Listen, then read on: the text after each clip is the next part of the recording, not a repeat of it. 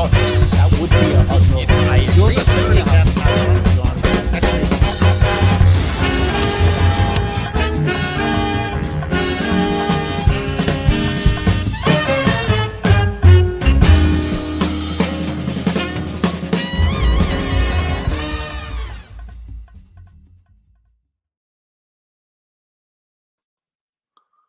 All right, I am now joined by returning guest Victor Bruzzone, and also a streamer who I like. I have seen some of his work before and on Twitter, but this is my first time meeting. Who refers to himself as Mouthy Infidel. I'm going to have to get a Christian name here, man, because I Mouthy Infidel more than twice. Well, funny enough, my name actually came from a Christian guy I was debating one time. All right. What do you want me to call you? Give me a name. You can. My name is Ethan. You can just call me that. Ethan. There we go. All right. There we go. I think one of the reasons. I was thinking about the two people that we're watching debating tonight and my various feelings about them. I think that my my feeling for Destiny is best described as mild dislike, which is I have to say a lot more generous than what he most recently said about me publicly, which was that he fucking hated me. That's an exact quote. Yeah. And I think part of that's probably because I did succumb to the temptation to crack a couple of jokes about the name Destiny. So this isn't just for you. This is a general this is a general antipathy I have. I wouldn't say Destiny is like that. I wouldn't say he's very well known for his generosity. If there was one virtue I would say he didn't have, it was like generosity when talking about other people. So I'm not surprised he called you that. Well, in any case, so I will say this is for the most part my first time watching this. I'm watching it with fresh eyes. When it first happened, I think I watched like the first couple of minutes and I felt like I had an idea, but I'll power through the entire thing for the sake of the viewers. And I think we actually have for the the panel here today. I think we have I think we have a pretty good range of views I would expect. So I should also say, I guess, to be totally fair, the fucking hate him. I fucking hate Ben Burgis comment, was in the context of saying something nice. There was a but at the end of that sentence, so it's not it's not as bad as it could, but I think he really liked your debate with Charlie Kirk, if I'm not mistaken, right? Yeah, that's right. Yeah. But there is some we had I did debate the guy twice before all that, and there are very different memories of what happened in those conversations, as has happened sometimes. But I think my sense is that Ethan, despite having a worldview I think much closer to Richard Wolff, is much more friendly to the guy, and Victor is somewhere in between. Is that fair? Yeah, I think I find him to be kind of a dick in his behavior, but I have to say there's another more I don't know, adolescent part of me that has enjoyed some of his videos when he was arguing against white nationalists and kind of owning them.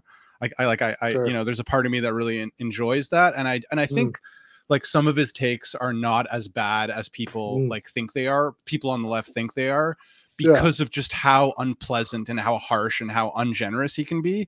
He's gotten a really bad reputation, but I think he's got some decent views, but he's probably more to the center of me. I'm more to the left of him. So there's certainly views that I don't agree with him on, but yeah, that's basically my take. Fair enough.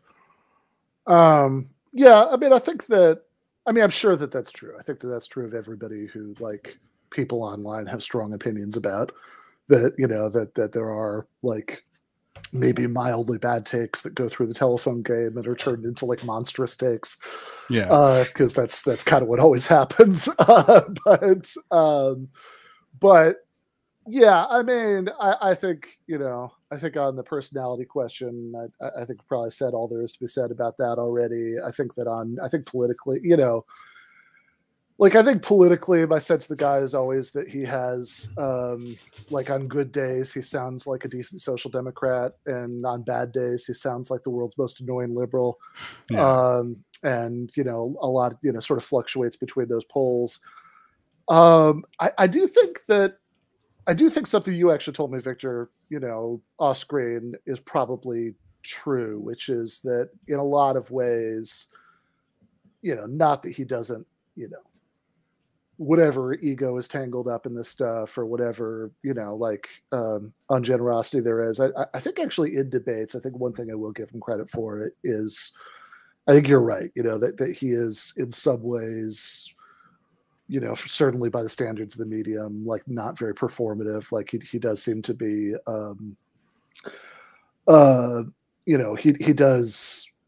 he does actually mostly like do a fairly good job of focusing on the arguments. And I have had that experience, seeing him argue with somebody, who has a view that I find, that I find horrifying, and like being happy that he's the one who's arguing with them rather than somebody like, somebody who's like does the YouTube Twitch leftist thing of just like sort of performing for people who don't already like them, and and sort of just doing insult comedy and not actually like breaking down what's wrong with what the person is saying.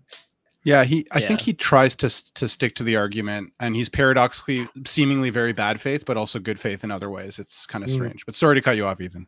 Yeah, I think that's right. I mean, I think that, if there's one complaint that I have about Destiny's character, it's that he obviously can be hyper aggressive and often, ungenerous to people he's talking about. But at the same time, I generally take him to be at least intellectually honest in the sense of saying what he's actually thinking, and not like making maybe a bad argument just to look good or something, or to come out looking like the winner of a debate. And he always has struck me as very genuine. Like, I don't think he would ever think something about me that he wouldn't say that, so, and I kind of appreciate those things, but yeah. Yeah, that's fair. And I also fully expect, right? Look, so I've copped to my mild dislike, and I have nothing but I have nothing but warm feelings about Richard Wolff. He's been a guest on this show twice. I used to see him, and I would like interact with him on TMBS. I remember once when the late great Michael Brooks, loved the shit out of that guy. I remember him once privately referring to him as Big Dick Wolf as a gesture of affection. But also I have seen quite a few of both of these guys in debates, and I know what that's like, and I do expect. I do think Professor Wolff does tend to be very focused and passionate on his sort of original line of thought, and sometimes very hard to like budge off of that. And I would expect Destiny to be like kind of a lot more nimble about like the sort of ins and outs of what's going on in like the course of an argument. So I would be shocked, if he didn't, just to sort of like crassly use this language here, right? I'd be pretty shocked if he didn't score some like real hits. Yeah, I think my memory of this debate is that it was frustrating. Like that there were points that like I really wanted them to talk about, but it felt like they were talking past each other. And I do think that he made, if I remember correctly, some like nimble gotchas, I guess, but they were more about, if I remember correctly, just like not really sticking to certain points. But I mean, I felt dissatisfied when I originally watched this with both people. And I, like you, have quite a lot of affection for Richard Wolff. I think the first time I became aware of him was there was a random like Google talk that he gave maybe in like 2008 or 2007. And I was like, How is What are this you talking professor about? gonna? Yeah, how is this professor gonna convince this room full of Google employees to, like, you know, potentially be sympathetic to socialism? And I thought he did such a great job. It was such a compelling talk at the time. It was new to me. So I've always had affection for him since then. Although I've actually never read any of his work. I'm curious if you have, if either of you have. I never actually have, but Yeah, I read Democracy at Work a couple of years ago. okay. I also read Democracy at Work. Also, I think a couple of years ago, weirdly enough. Yeah. I don't have any more. Oh, sorry. Say anything. Oh, sorry. My internet's cutting out a little bit. Oh, okay. Yeah, I think I liked it. I mean, I actually, in the last conversation I had with him, I think I did realize that we probably do have like bigger disagreements, especially about strategy that I had previously assumed. But yeah, I like Democracy at Work. I thought it was a good book. I think it's like I think it's very accessible, and it's you know, I think it's like a nothing but positive, you know, that it's out there, right? You know, and even though you know, I do think, you know, like I probably have, like, at least what I got out of that last conversation, that Professor Wolff probably does have like, I've probably got much more of a sort of like old line Marxist view about the sort of role of the state than that he does, right? You know, like I think in terms of thinking about how you know, of how a transition to a different kind of economy could you know, could happen. Although we only kind of like skimmed the surface of that, you know, in that debate. You know, it wasn't a debate, but in that conversation, you know, but I also think it's like, yeah, I mean, I think he's a really, like, I think he's both a compelling speaker and an entertaining speaker, and you know, and very knowledgeable. And I think it's nothing but positive that this guy has such a high profile, sort of like telling people about worker cooperatives and, you know, things like, you know, and things like that. I don't see any way that could possibly be bad. So I should also say he actually might be coming back on the show in April for a conversation that I would actually just be refereeing. We're trying to set this up so he can argue with Branko Marketic about vaccine mandates. So I think that'll be really interesting if it happens, you know. But yeah. All right. Cool. So we're doing this in two parts, right? So we'll do the first. We'll try to get through, I guess, half of it, right? Yeah, I think so. Although it's not as long as I remembered it being. Okay. Now that I'm actually looking at the video, like, in my memory, this thing was ridiculous, and there was no way we were possibly doing it in one go. I still suspect that's probably going to be two parts. I should also ask if you guys remember if, like, the entire video is the debate, or if there's like some section where they're just taking chat questions or anything like that. There is a pretty lengthy Q&A, I think. Okay. Oh. And is it the kind of thing where the Q, like, there's like the sort of there's like the debate between the two of them and then the rest of it's Q&A, or does it like kind of come back to being the two of them later? They kind of like, it is, I think, just like them debating. From my memory, I haven't seen it in quite a while, but from what I remember, there was like a part where they were debating, and then they were taking questions for the chat, and they would kind of like spend like 5 minutes ish debating like the questions they were getting from chat. But I don't think it went back to the normal debate format after that. Okay, in that case, we might be able to do it all tonight, because usually when we watch a debate and like the debate is just over and then there's like a Q&A portion, we usually skip the Q&A. But on the other hand, if your memory is that the Q&A was particularly good, you know, then we'll do it. But we can make a judgment call at the end of tonight's session about whether we need to do a part two. Yeah, but, if my memory serves me, it depends on what your definition of good is, but I think there might have been quite a lot of, I guess, spicy moments in the Q&A, Okay. but I don't know. It was also a while, so I mean, I guess it depends on what we want to do, or what we judge as good, I guess. Yeah. Okay, fair enough. Well, hey, let's get started. All right.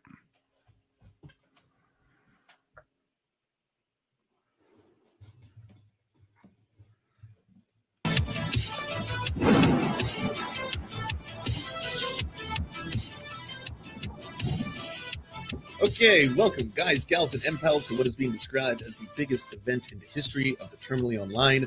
The great debate will shortly commence between two titans in their respective fields. We'd like to first and foremost thank Democracy at Work, as well as Economic Update, for helping us schedule and book the good professor, and Destiny and his community for participating as well. We'd also like to thank the Rational National, who is hosting the event on YouTube for those afraid of the Twitch platform. And finally, politics.gg Discord, where they are hosting the debate of the debate, because the internet is constantly trying to out-meta itself. The rules are very simple. Both participants have agreed to approach this conversation in the best of faith. We'll be giving 3-minute opening statements in which they will both give defense of their arguments. This will be followed by a girthy hour-long open forum between the two of them, followed by a 20 to 30-minute audience Q&A, and finally, closing statements. If you would like to participate in any point in the audience Q&A, please head over to twitch.tv/thesourcetv and hit !debate in the chat. There will be a link to a form you can fill out that will be made available. While donations are always appreciated, please be aware donating does not mean that your questions will be read. The only way to participate in the Q&A is going through the Google Doc form that we have provided.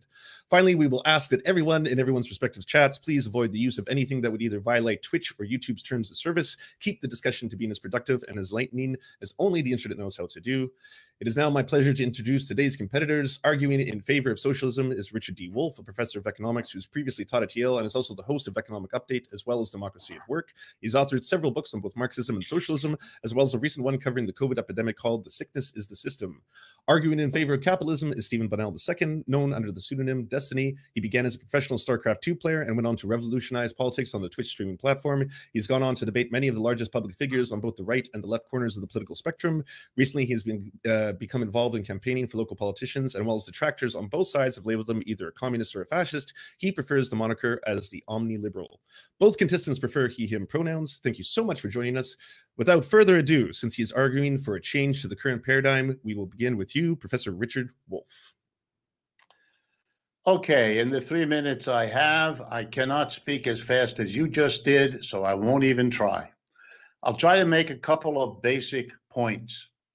Every economic system in the history of the world displays the following pattern: it is born, it evolves over time, and then it dies and passes away, giving way to another one. And part of that process has always been the conviction of the people in each economic system that sooner or later they can, they should, and they will do better, overcome some of the problems and difficulties they're facing, and organize a system that better meets human needs. The process is sometimes relatively smooth, other times it's rocky. That varies with the conditions and particularly with the level of resistance from those who don't want to see the system change and shift.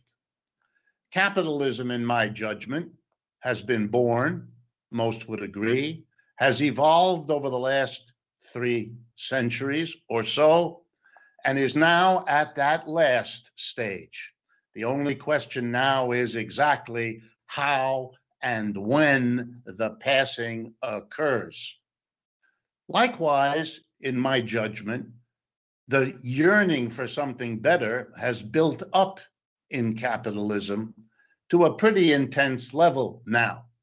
Whether you look at the debts of students, whether you look at the mind-bending inequality that this system generates over and over again, unless and until it is revolted against by masses of people who do something about the inequality, only to discover that as long as capitalism remains, the tendency to inequality resumes. I think people are also tired of the instability. Every 4 to 7 years, capitalism crashes. We've had 3 in this new century in its 20 years. Yep, right on schedule, every 4 to 7 years. Millions lose their jobs. Businesses go belly up. Cities and towns can't get the revenue they need to provide the services we depend on. One sign of the exhaustion of this system, a level of money creation, a level of debt creation we have never seen. Government debt, corporate debt, personal debt. The system is exhausted, and the entire private enterprise system is now on 24/7 government life support. I think it's over. I think that's difficult for us all to live through. And we better learn some lessons from the British Empire, from which they have been tumbling for a century. We could and should do better on the downswing than the British have been able to. And the more we talk about it and discuss it and explore it, the better our chances to make another progressive transition to a better system that we all need and will benefit from. Okay, Destiny? Oof, are you keeping us on a timer? I am.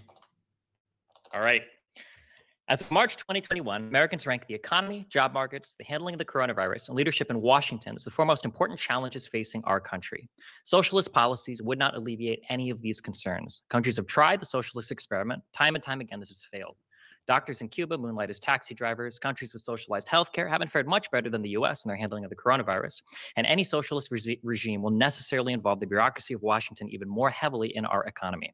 Any country that has attempted to realize a fully socialist economy has either failed completely, such as in the case of the USSR, destroyed large swaths of their economy, such as in Venezuela, or been forced to embrace more neoliberal economic policies to realize true growth in their economy, such as in China or Vietnam. Liberal market policies work better in both theory and practice when it comes to efficiently allocating resources to maximizing the economic productivity of any country, and we've seen this play out time and time again across a wide variety of markets and countries throughout history across the globe.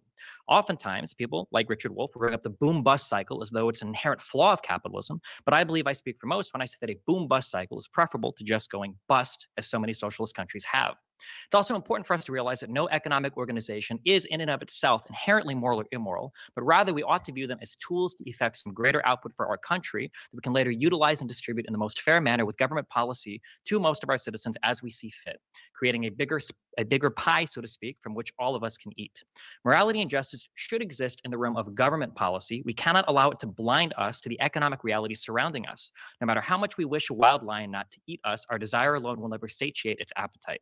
While socialism may sound good in theory, the destruction it would wrought on the wealth of our country and the oppressive restrictions it would place on our businesses would not help the vast majority of Americans. It would be foolish to enforce protectionist or socialist policies on our economy while major developing economies, such as India and China, are moving in the exact opposite direction, having realized time and time again the failures in socialist planning. Socialism implies two major things: a change in both the means and mode of production. The means of production change in such a way to completely disallow private investment or ownership, and a change in the mode of production such that we no longer produce goods and services for a profit. Instead, businesses are only started with the approval of some governmental body, some kind of central planning, with the equal decision-making and management of every worker, and the goods and services produced in any society are what some government body dictates, irrespective of market forces or the wants and desires of the citizens. It's likely in the course of the debate that my opponent will suggest we take after Nordic or Western European countries, citing that things like socialized healthcare or subsidized education are powerful programs that address many of the underserved needs of Americans today. While this is true, I would like to remind everyone who spent the last decade remaining conservatives that the government simply providing welfare has absolutely nothing to do with socialism. My opponent believes that strong social safety nets and welfare programs are important parts of the government. Most liberals who welcome him with open arms, me included. Consequently, there are 5 major hurdles that no socialist I have ever spoken to has adequately addressed, and they are as follows. Number 1, what level of violence is acceptable for you to reach our socialist state? Number 2, how do we decide which businesses are allowed to exist in a socialist society without allowing private capital investment?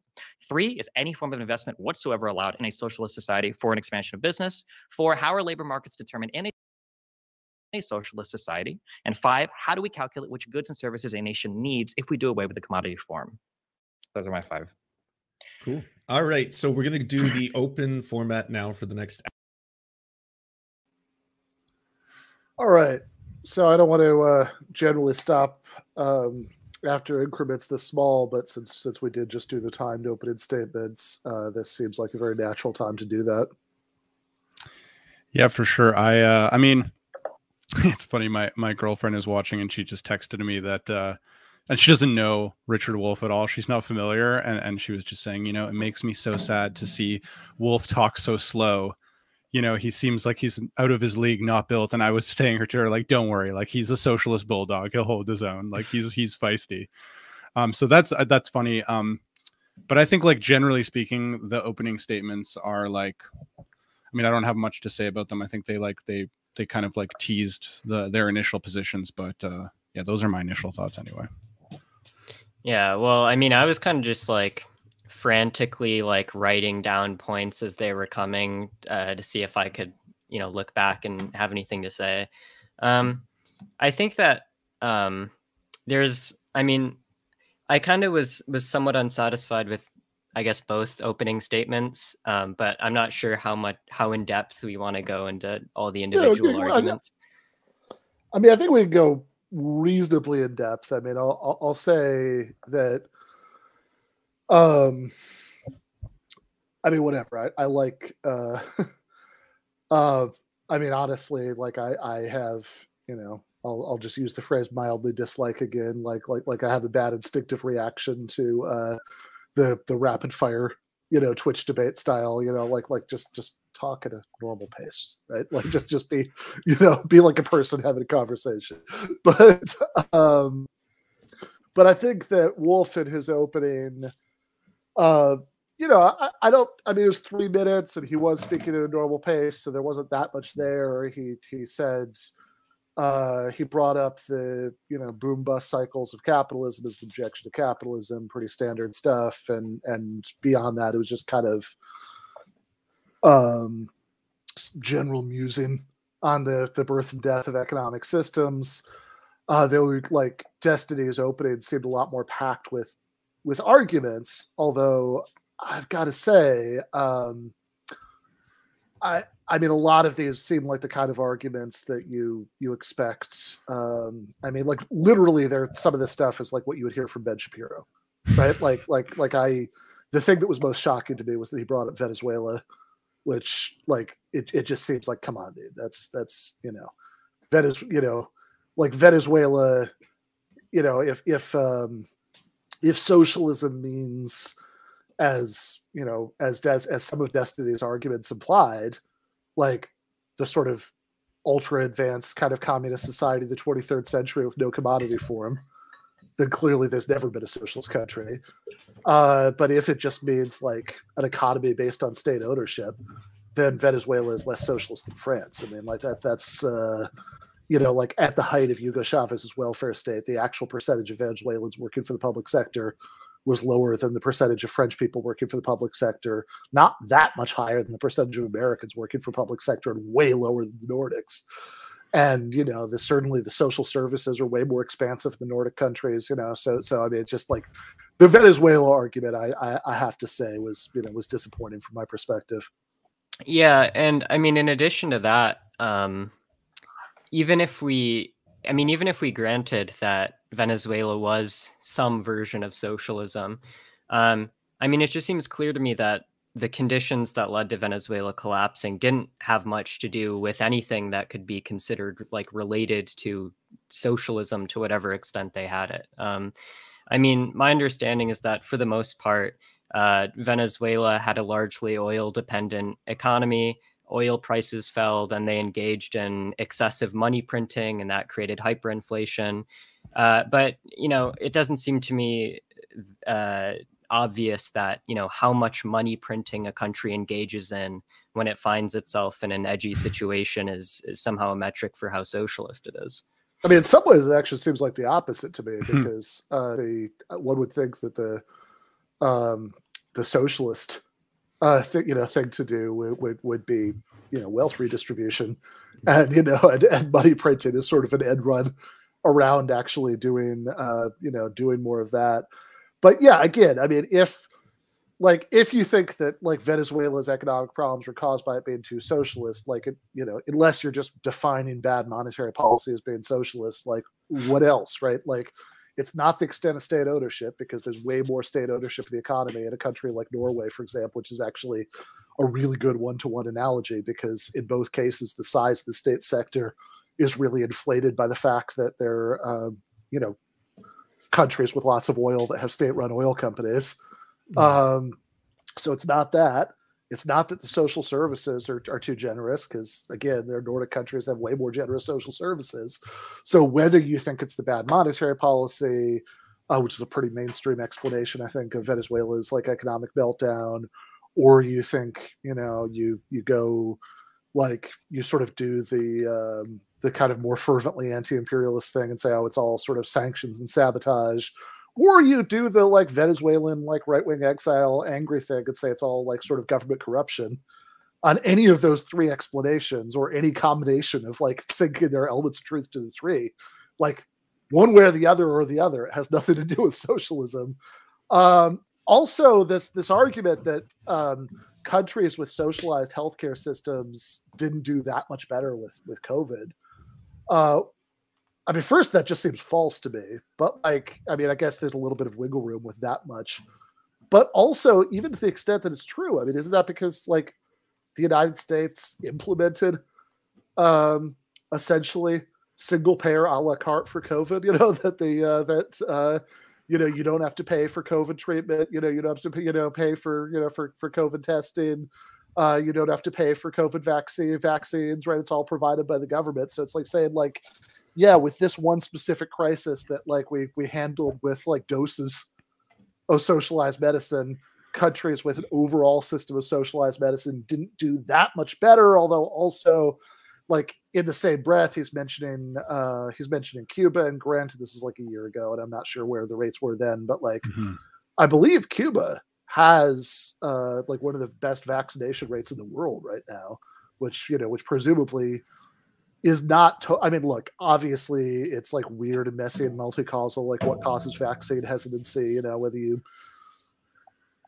like everybody's got their favorite story for for what that is, and there's probably like a little bit of truth to a lot of them. But like, I don't think it's unrelated that like lots of Americans, people who haven't gotten vaccinated are disproportionately uninsured, and like lots of Americans like just don't have like relationships with doctors whose advice they trust, right? Whereas like everybody in Cuba does, because it's got like the best doctor-patient ratio literally in the entire world. So I mean, I'm not going to be a tanky about it. I think there are plenty of things about Cuba that deserve criticism, but like, but the fact that doctors aren't that well paid, like, doesn't really strike me as one of them. Like, it actually seems like, well, hey, I mean, I don't know, still seems like a lot of Cubans want to be doctors, right? Maybe we don't actually have to compensate doctors that much to have lots of people signing up for it. I mean, if so, that kind of sounds like a good thing to me. Yeah, I had a couple points to make about you mentioned the oil sectors of Norway and Venezuela, and I think that's a good that's a relevant connection, and I think we can take that analogy even further, right? So Matt Brunig has made this point before, where basically two relevant respects in which Norway and Venezuela are very similar is their oil. Large government oil sectors. But I mean, if you look at how each country uses that oil money, Venezuela basically just uses their oil money to fund current government social spending, whereas Norway uses their oil money to build up a collectively owned capital stock, which then goes to fund current social programs. So even if you just want to look at how they use their oil sector, insofar as socialism has to do with collective ownership of capital, it seems like Norway comes away as far more socialist than Venezuela. Yeah, no, that is a very good point. I like that a lot. I would just say thank you for the super chat, Huckleberry Sin, message received. So I think that I mean, I did also just want to say on his sort of 5 like challenges. Destiny's 5 challenges to socialists. The 4 of them have to do with the sort of nuts and bolts of how a socialist economy would work, and I think it just kind of is going to wildly vary depending on like what model of socialism you have in mind. Like some of them are just going to be irrelevant to some, and and others are going to be irrelevant to others. But also I really didn't like the bureaucracy thing. I think it depends a little bit on what he means. but I think certainly to the extent that we're talking about things like universal social programs, which is a little unclear, right? Like I think the target here is very nebulous, but like to the extent that we're talking about that, I'd argue that the opposite is true, that means testing empowers bureaucrats. But the fifth, so the first of the challenges, right? It was the first of the five. And the one that I sort of bristle at the most was like was the what level of violence is acceptable to bring about socialism, and it just seems to me that cuts at least equally well both ways, right? That it's like, well, okay, I mean, what level of violence do you think is justifiable to preserve capitalism, which is not exactly a hypothetical, right? I mean, that there have like quite a bit of the worst violence that happened in the 20th century, was precisely committed.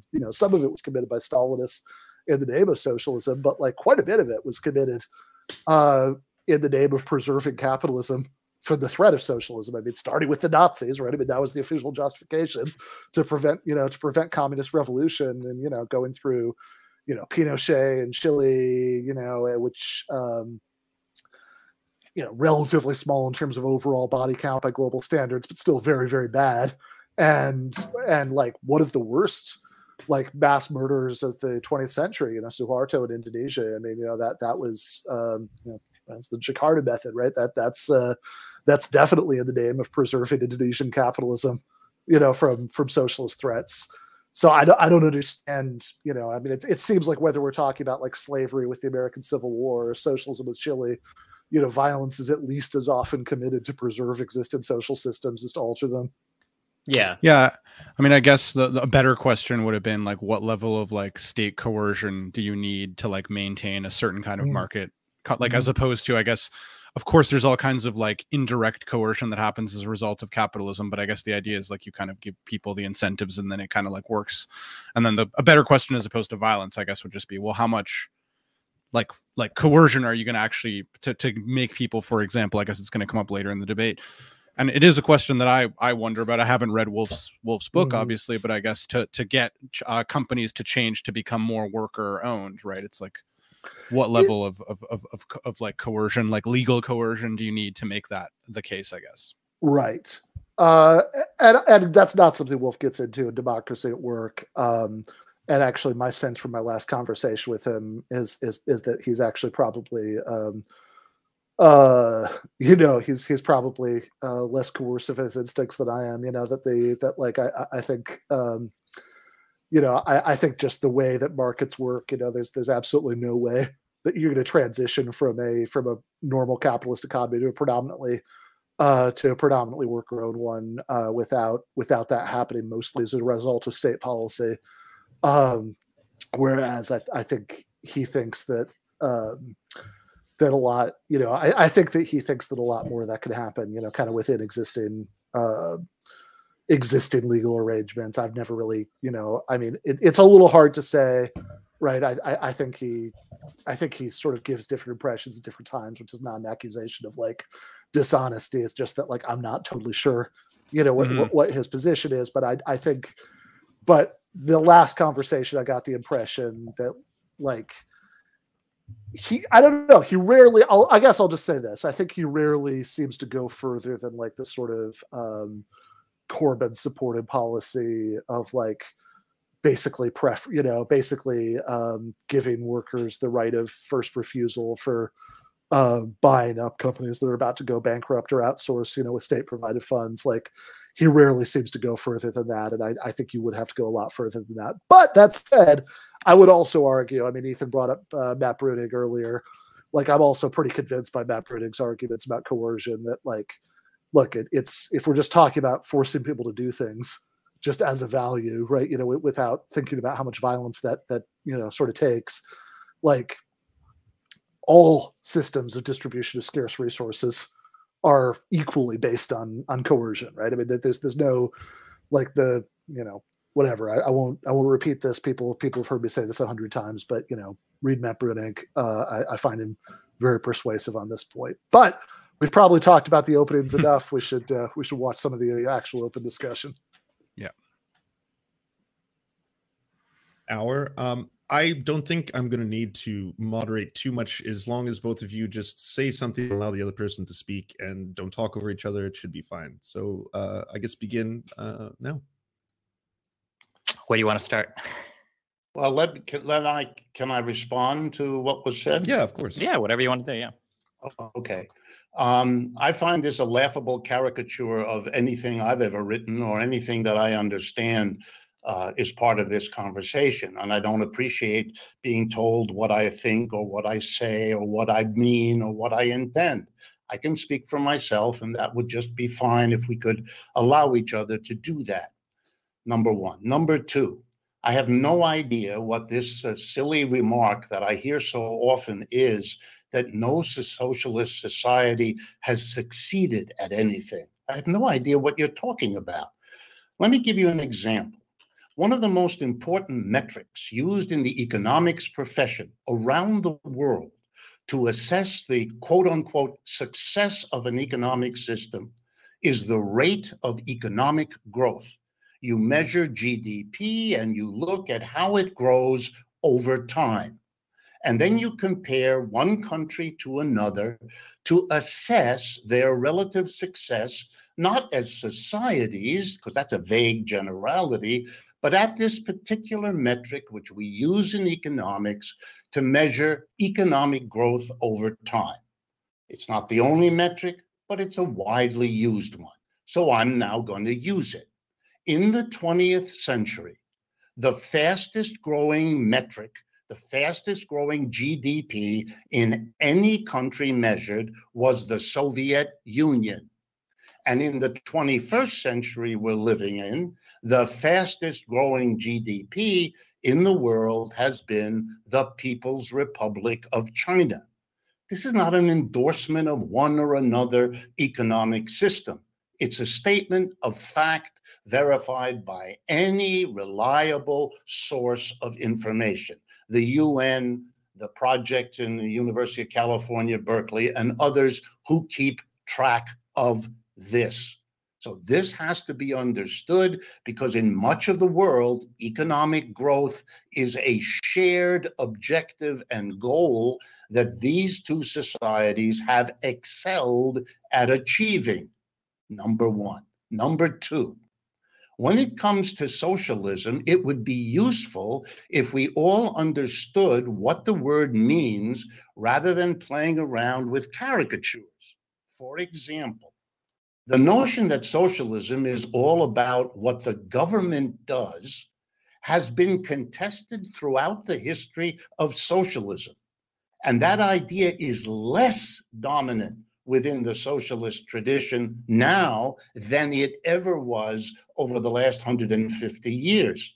For example, today, one of the most important issues for socialists has to do not with government regulation, not with government owning and operating businesses, not with these bugaboos of bureaucracy and all the rest of it, but has to do with an objective of transforming the organization of production in a factory, in an office, in a store, not to have a small group of people, the owner, the board of directors, the tiny little minority at the top that is a dictatorial power inside an enterprise, making all the key decisions that the employees have to live with, even though the minority making those decisions is not accountable to those employees.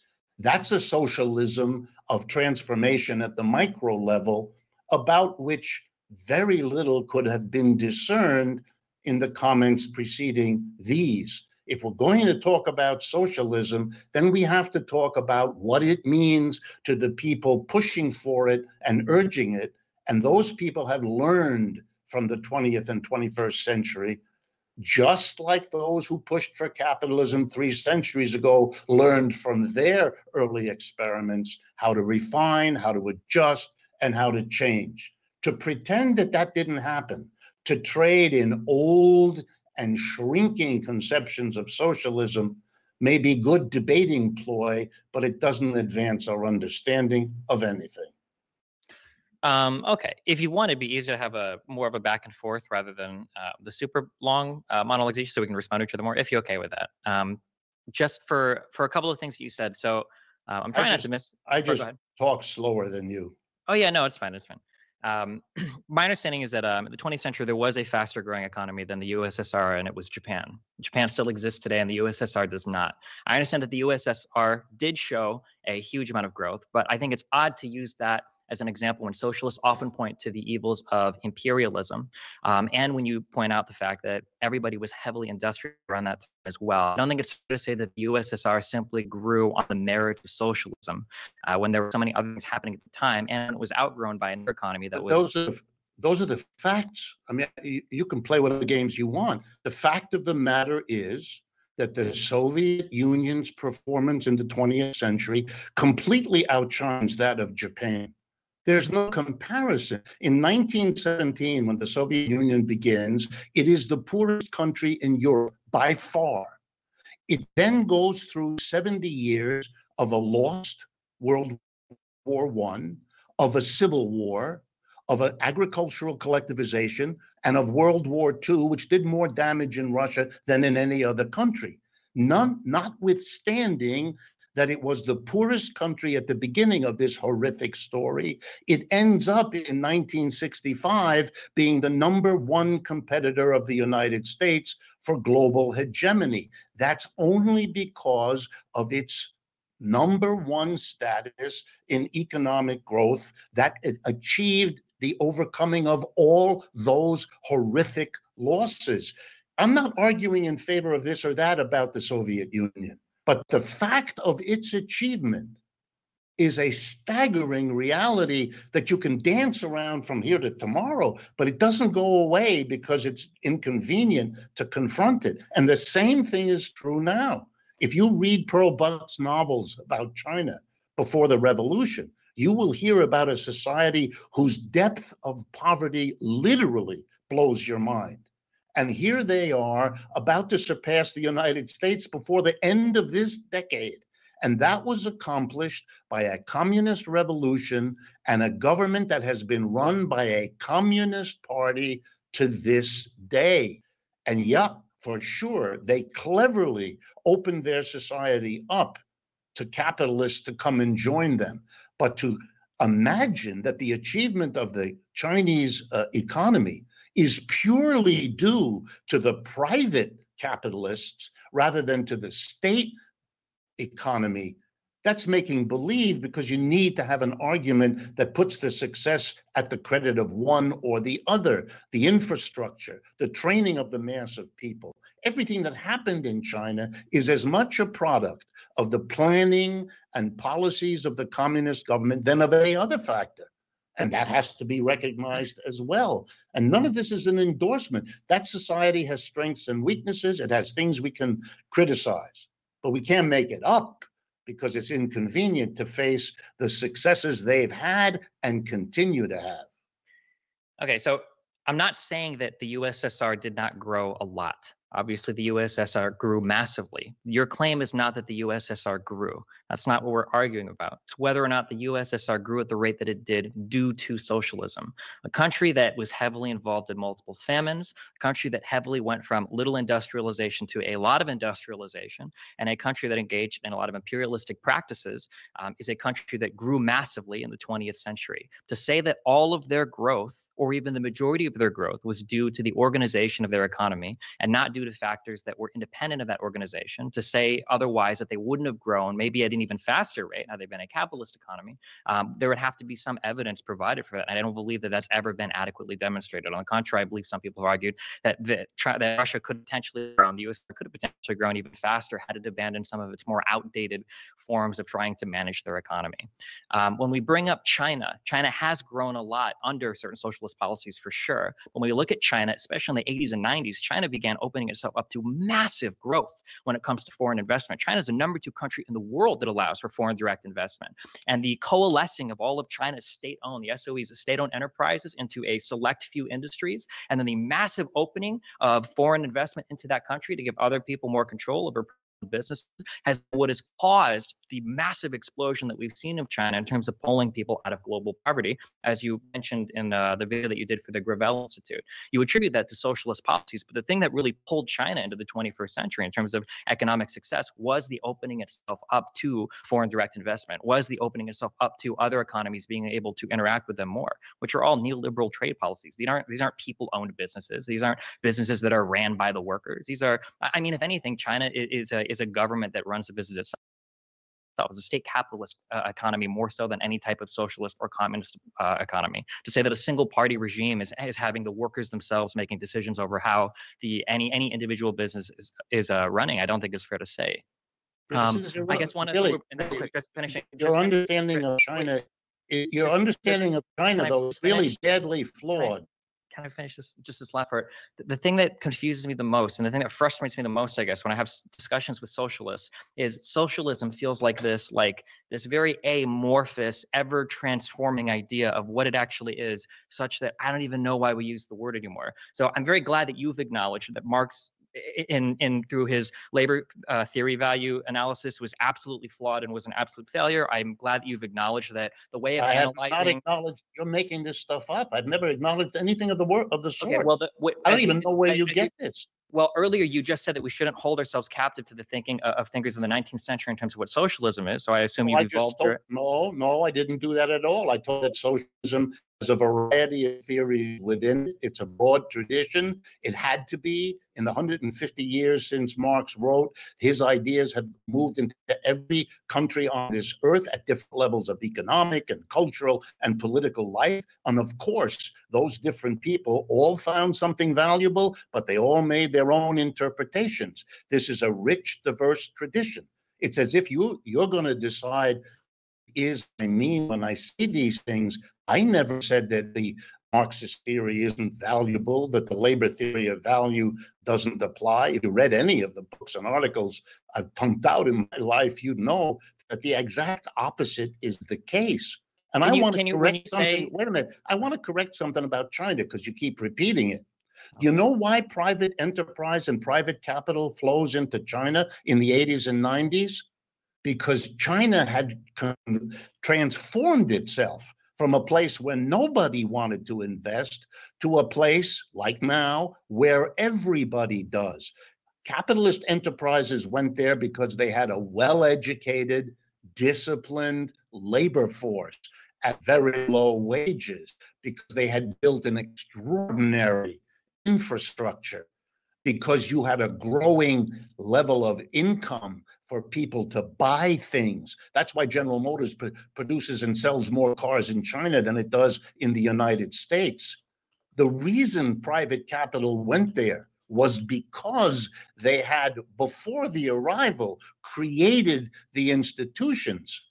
Every other part of so-called third world, Asia, Africa, Latin America, who had received since the Second World War massive amounts of foreign aid, were desperately trying to do what the Chinese were doing, namely develop their countries so that foreign private investment would come. China didn't get any foreign aid because they were communists and the United States didn't give them any.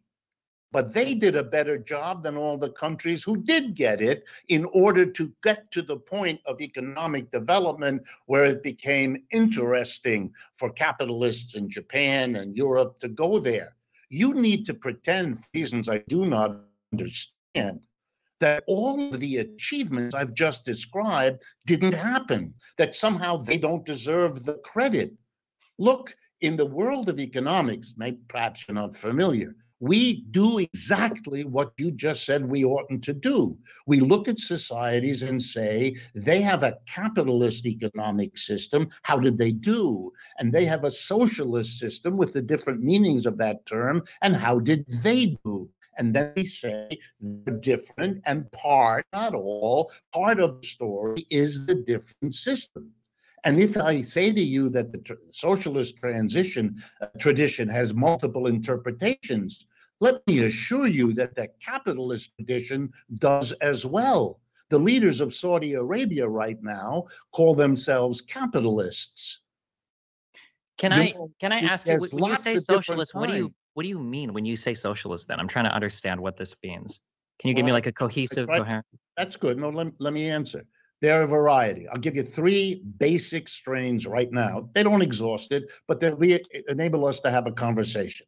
One strain, you leave enterprises in the hands of private capitalists, but you recognize that that capitalist system is so flawed, for example, in terms of inequality, in terms of business cycle instability, that you give a role to the government of massive intervention, rules, regulations, laws. You know, let me give you some examples. In France, it's the law that once you begin working after graduating from high school or college, every employer has to give you 5 weeks of paid vacation from the beginning. Nothing like that exists in the United States. But this is a society that won that for its people, by the way, by socialists who did that and put that on the books, as it is on most European countries. And socialists do that because they believe for them that socialism is when the government comes in and regulates. That's one kind. Here's a second kind. These second kind of socialists, they don't believe it works real well if you do that. It's not enough. So they want to take a different step. They want the government to come in and actually own and operate enterprises, not merely regulate them with rules and laws. Then there's a third kind, which I stressed a few moments ago, which is not about the government. Doesn't care all that much whether the government runs an enterprise or the private does. They can figure out whichever one works better. Let's be real practical. But for them, what socialism means is the transformation of the everyday life of working people. No longer do you go to work with other people telling you what to do, where to sit, what machine to use, what raw material to work on. And at the end of the day, you go home and you've got nothing more to say about what you poured your brains and muscles into. No, no, no. For these socialists like me, the crucial thing is to reorganize the workplace, to bring real democracy, can you believe it, to the place where we work. In a country that claims to be democratic, we don't have democracy in the workplace. We have a tiny group of people telling the majority what to do, fully unaccountable to that majority. You know, if we really believed in democracy, this kind of socialism argues, we would recognize that that's where adults spend most of their adult life, at work. And if you really believe in democracy, it should have been installed in the workplace. But capitalism doesn't permit that. The folks at the top want to keep the power to keep their inordinate wealth, even at the expense of no democracy and of a growth record inferior to what Russia did in the 20th century and what China is doing now. And that's an enormous price to pay. Okay, so Yeah, there was a lot going on there. I think like one of the things that I found a bit frustrating is like I don't really personally find the debates, like the kind of empirical historical debates about like what, you know, how successful was China, like how productive, like how much production was it? Like to me it's just such an uninteresting question, at least because like for me, like a socialism, the interesting question is like what exactly are we trying to build? And like to the extent to which, for me, like anything that is the kind of socialism that I'm interested in has to have some kind of like democratic legitimacy, some kind of like democratic self-managed legitimacy. So I feel like having this like debate about the empirical facts about how productive Russia or the USSR was, how productive China, it just seems to like miss the mark about what at least I think the interesting question is. And I mean, I know that Wolff does say, you know, there's kind of the question about the historical success of places like the USSR and China. But then like the type that, you know, he mentions earlier that socialists today are much more interested in sort of like, how do we change production in a democratic way? Right. And I think that's kind of the kind of socialism that's interesting, which I think they eventually get to. But it's just, yeah. So I just find myself watching this and I'm like, okay, well, when is the interesting question when are we going to get to like the interesting bit? It's like, yeah, we can have debates about history and like how productive was Japan versus, but it's like, I don't know. Yeah, I think that there are sort of like two things that jumped out to me regarding the historical argument. I mean, the first is just that, I mean, I'm kind of with Destiny when it comes to, I think pointing to the fact that the USSR was socialist and experienced a lot of growth. I feel like more work needs to be done before you like show that the relationship is causal between socialism and growth.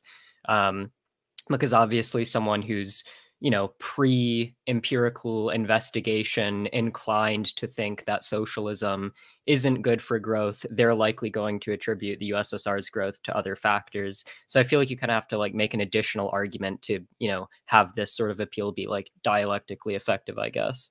And I guess with respect to China, the thing that kind of bothers me about that is I feel like even if we grant Richard's point that China basically did all this development and then it made them attracted to capitalist investors, well, presumably Richard Wolff's socialist strategy isn't to develop to the point where the United States becomes more attractive to capitalist investors in other countries. Presumably it's something more than that. So the fact that China was effective at building to the point where it could attract investors, I don't see how that really supports probably the kind of socialist project that Richard Wolff is pushing for. Yeah, so I do definitely agree with Victor that it's that like the least interesting thing you can do in a live debate is to argue about the historical facts.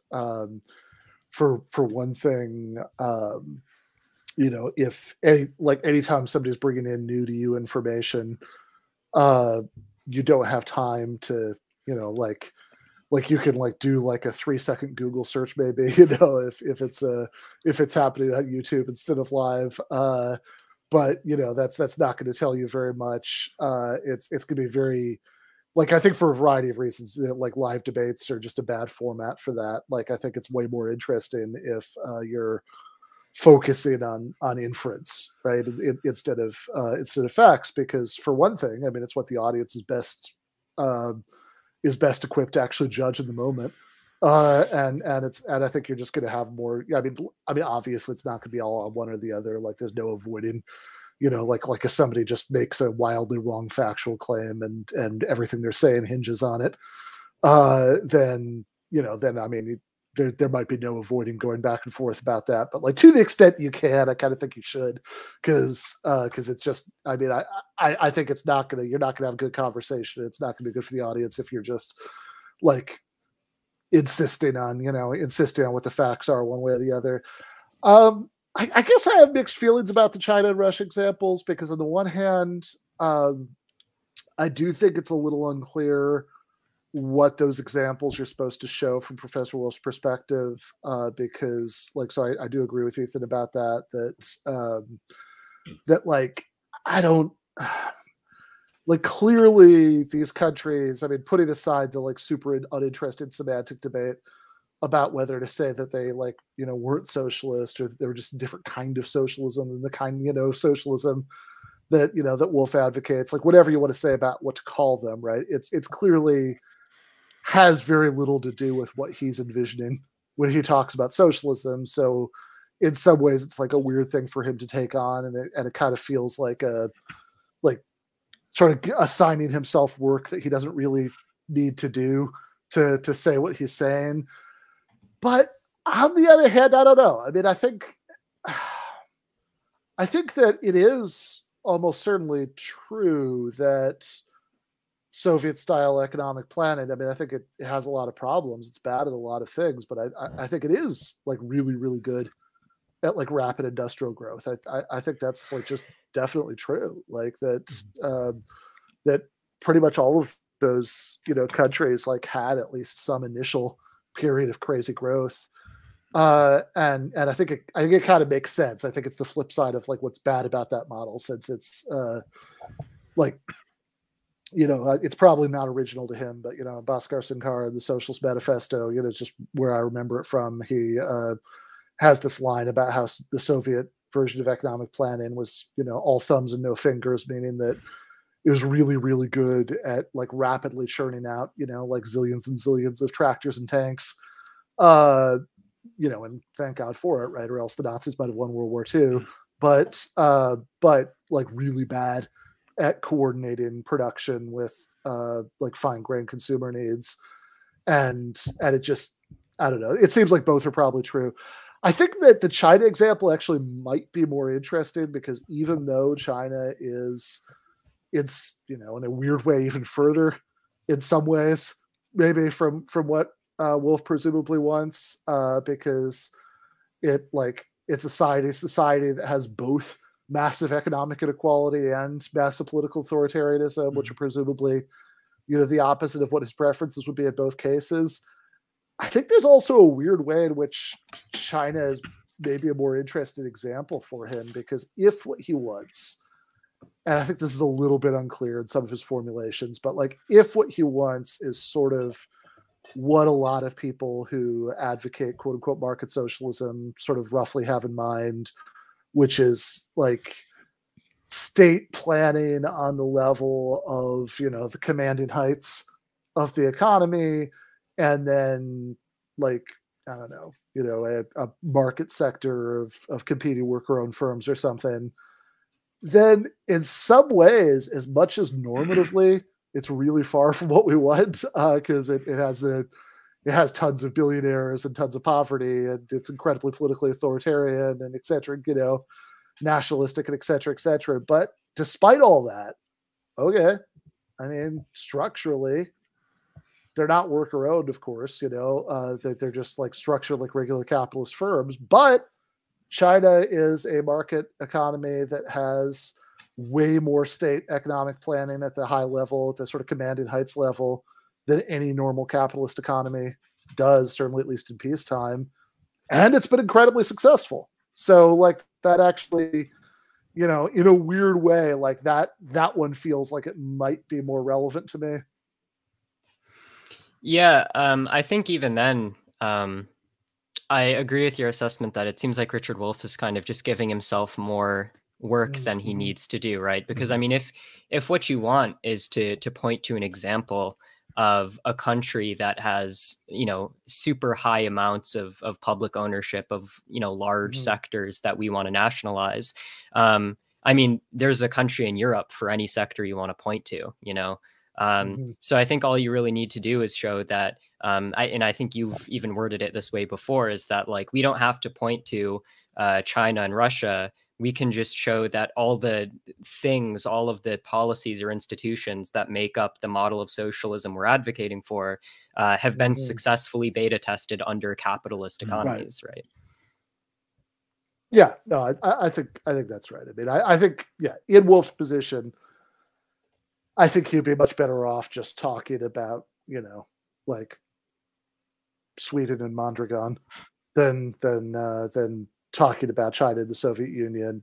I think maybe it's kind of the flip side of the way that Wolff is very, you know, what did Victor call him earlier, right? A socialist bulldog, that like he has this certain kind of style that's like halfway between a professor giving a thoughtful lecture and like an insult comedy act. Yeah, he kind of reminds, he's got this like kind of, I don't know if he's actually from New York or at least somewhere in the Northeast, but he's got that like that New York edge, that kind of edginess, that harshness. So exactly, which I guess insult comedians were, of course, historically, like from that area. So, and I think that's also what makes it satisfying if you have socialist sympathies to watch him, because he does have this kind of like attitude, this kind of put downy attitude that is enjoyable to some extent, but at the same time, like it did seem weird to go down that road. And I'm obviously more interested, and I think all three of us are who are, you know, are find a certain kind of socialism that has a lot of democratic legitimacy, like what G.A. Cohn talks about, and even what he talks about with regard to worker co-ops. That's, I think, the target that we're probably interested in. So, you know, hopefully the debate goes more in that direction. Yeah, I think that because in some ways it might be a symptom of the fact that he's so good at that combination of things. Like, I mean, at some of this, like, even when like I'm not totally sure why he's taking on the arguments he's taking on, I mean, whatever, it's fun to watch, right? You know, like I think you could probably like replay it and like see me like sort of doing the like a very quiet version of what it was, that GIF, you know, you know, that's like at some of these points. But also, I think because he is such a kind of bare knuckle boxer about it. I think that he just doesn't want to concede anything. And it's probably, some of that's probably a mistake. It's like, well, I mean, why not just say like, yeah, that's not really very similar to the model that I'm advocating. Let's move on to what I do advocate, right? Like I think that would be totally fine, because it's like, yeah, I mean, there were things, there were things that the Soviet economy was good at. That's true. There were also things it was really bad at, and I just don't know why. Like, it just seems like a weird rabbit hole to go down, right? I mean, I don't actually. I mean, I guess I've got just a little bit of what might be leading Wolff in that direction. So there is a little part of me that wants to fight about that just a little bit. Oh, wait a second. Now we're going to say that there are other factors that might have to do with like what happened to the Soviet economy. Like, when, aren't the bad things about the Soviet economy supposed to be 100% due to the economic model? Like now successes are because of, something that's unrelated to that. So I do want to fight about that a little bit, but I also think that like objectively, that's probably a mistake to fight about, right? Because like ultimately, who cares whether the Soviet Union or Japan developed more quickly in the 20th century? That has absolutely nothing to do with anything that Richard Wolff and Destiny probably actually like disagree about at the core of their economic worldviews. Yeah, exactly. I think when Destiny asked him, like, what do you mean by socialism, right? And then he kind of went into these three examples, and I think that will become kind of a subject of the debate later, if I remember correctly. Like, he kind of went into this historical, almost like professor lecture mode, which isn't bad. But I think that you're exactly right, Ben, that I think what would have been interesting and what probably Destiny wanted him was like, well, what are you supporting, right? Like, what is like the socialism that you are actually want to argue for? And instead he kind of went into this broader kind of like bringing the historical context and all that stuff, which is interesting, but like not really, I think, what the meat of the disagreement, as you said, is about. I agree with something that Ben hit on in the last point, which is that I don't find the arguments. I mean, I personally I agree that that the Soviet Union's growth probably had something to do with how large involved its government was, and industrializing and so on. But I also think that, I feel like if I didn't already agree with that, I wouldn't really be persuaded unless you could give some kind of like a mechanistic explanation of why that caused that growth. But I also agree that like, even though I don't find that particular argument or how Wolff's presented it that persuasive, I also think that there's value in it. And I think maybe I'm misrepresenting Destiny here, I'm not sure, but I feel like Destiny kind of worded his original statement very strongly. And he said something like, whenever a country tries socialism, it leads to this really bad results. And then it seems like Richard Wolff gave an example of when, that didn't happen. And then Destiny's like, okay, well, we have to look at more factors. And it's like, well, yeah, we can do that more nuanced analysis. But once we're doing that, it's like, it seems like pretty clear that the original statement you made was a bit too strong. I think that's right. I think that, because in fact, actually, I think the better thing for Destiny to have done at that point would be to say, okay, like, again, why not? Like, it doesn't hurt anything to concede this, right? I mean, like, just say, like, okay, yeah, in terms of industrialization, it actually does seem to be a pretty good model, but like, here are all the very real economic problems with it, and like that just would have been better than just like fighting about whether the example of Japan shows something. And by the way, I would not pretend to know very much about Japanese economic history, but just based on what I do know about other countries, I would be really curious about how free market that actually was, right? Like I know a country that I do know a lot more about, South Korea, where I lived for 3 years, like has, it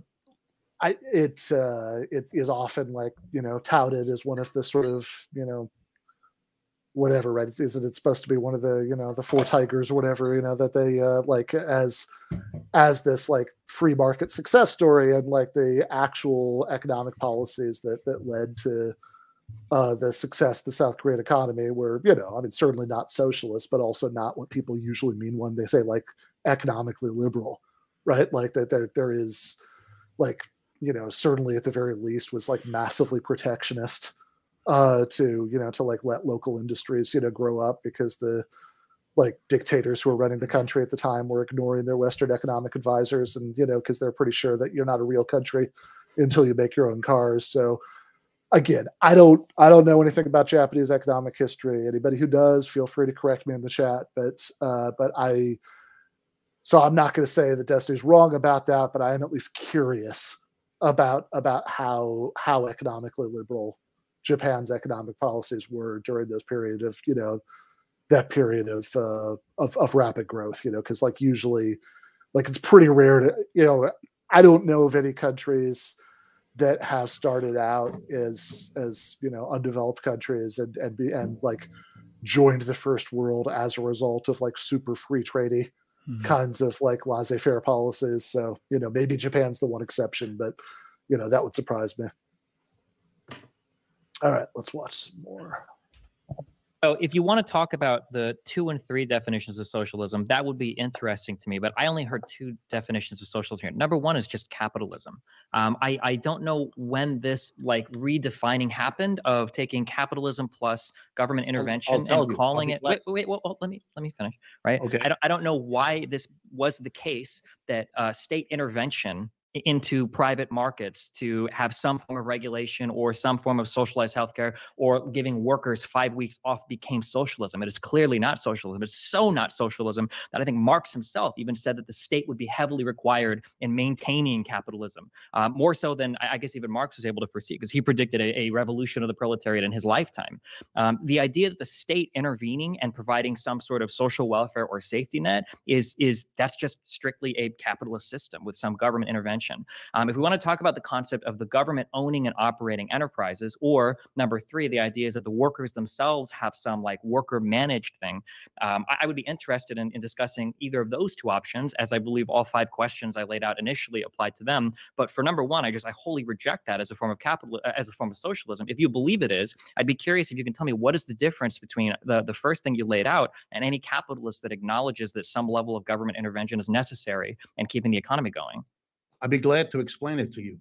The history of socialism gets going in the middle of the 19th century. And at that time, socialists began to argue that capitalism was over, capitalism was done, and a better system was available and should be pursued. And they had a whole bunch of ideas about that. They were a relatively small group. If you know the history of Marx and Marxism, it begins relatively small. As the 19th century progresses, it gets larger and larger. And guess what happens when that movement gets larger? Debates begin to happen inside of it as to what in the world capitalism is and what in the world socialism is. And here we go. Some of the people decided that socialism as a radically alternative system wasn't in the cards, could never happen in some views, could only happen in a distant future. Well, what then did socialists do in the meanwhile before a real change of system happened? Answer: advocate for the government to be taken over by universal suffrage. The mass of people would institute a socialism that was, if you like, a step in that direction. An early socialism, if you like. And by the way, there were big debates, pro and con, within the socialist movement about this. But they settled to understand, let's call it one kind of socialism. And that's what you have in Western Europe, in Scandinavia, to this day. Socialist parties advocate that, and the people in that society often vote those in power. I'll give you an example. Government in Portugal right now, a perfect example, European country. The government of Portugal is a coalition of 3 political parties. The largest is the Portuguese Socialist Party. The second one is the Portuguese Communist Party. And the third one is the Portuguese Green Party. They were elected as a coalition government in 2016. They were re-elected last year. Parenthetically, if your audience members don't know about this, that's because you live in a society that doesn't tell you about this, even though it's public knowledge to anyone interested in finding out. Those parties push a socialist agenda by which they mean government rules and regulations. You may not like to call it socialists, but the people involved, and millions of them around the world, do. The other kind of socialism broke away from this first kind in the aftermath of the Soviet Revolution. They were in favor of taking that extra step. Socialism for them meant that the government should take over and operate enterprises, at least the industrial ones, maybe later the agricultural ones.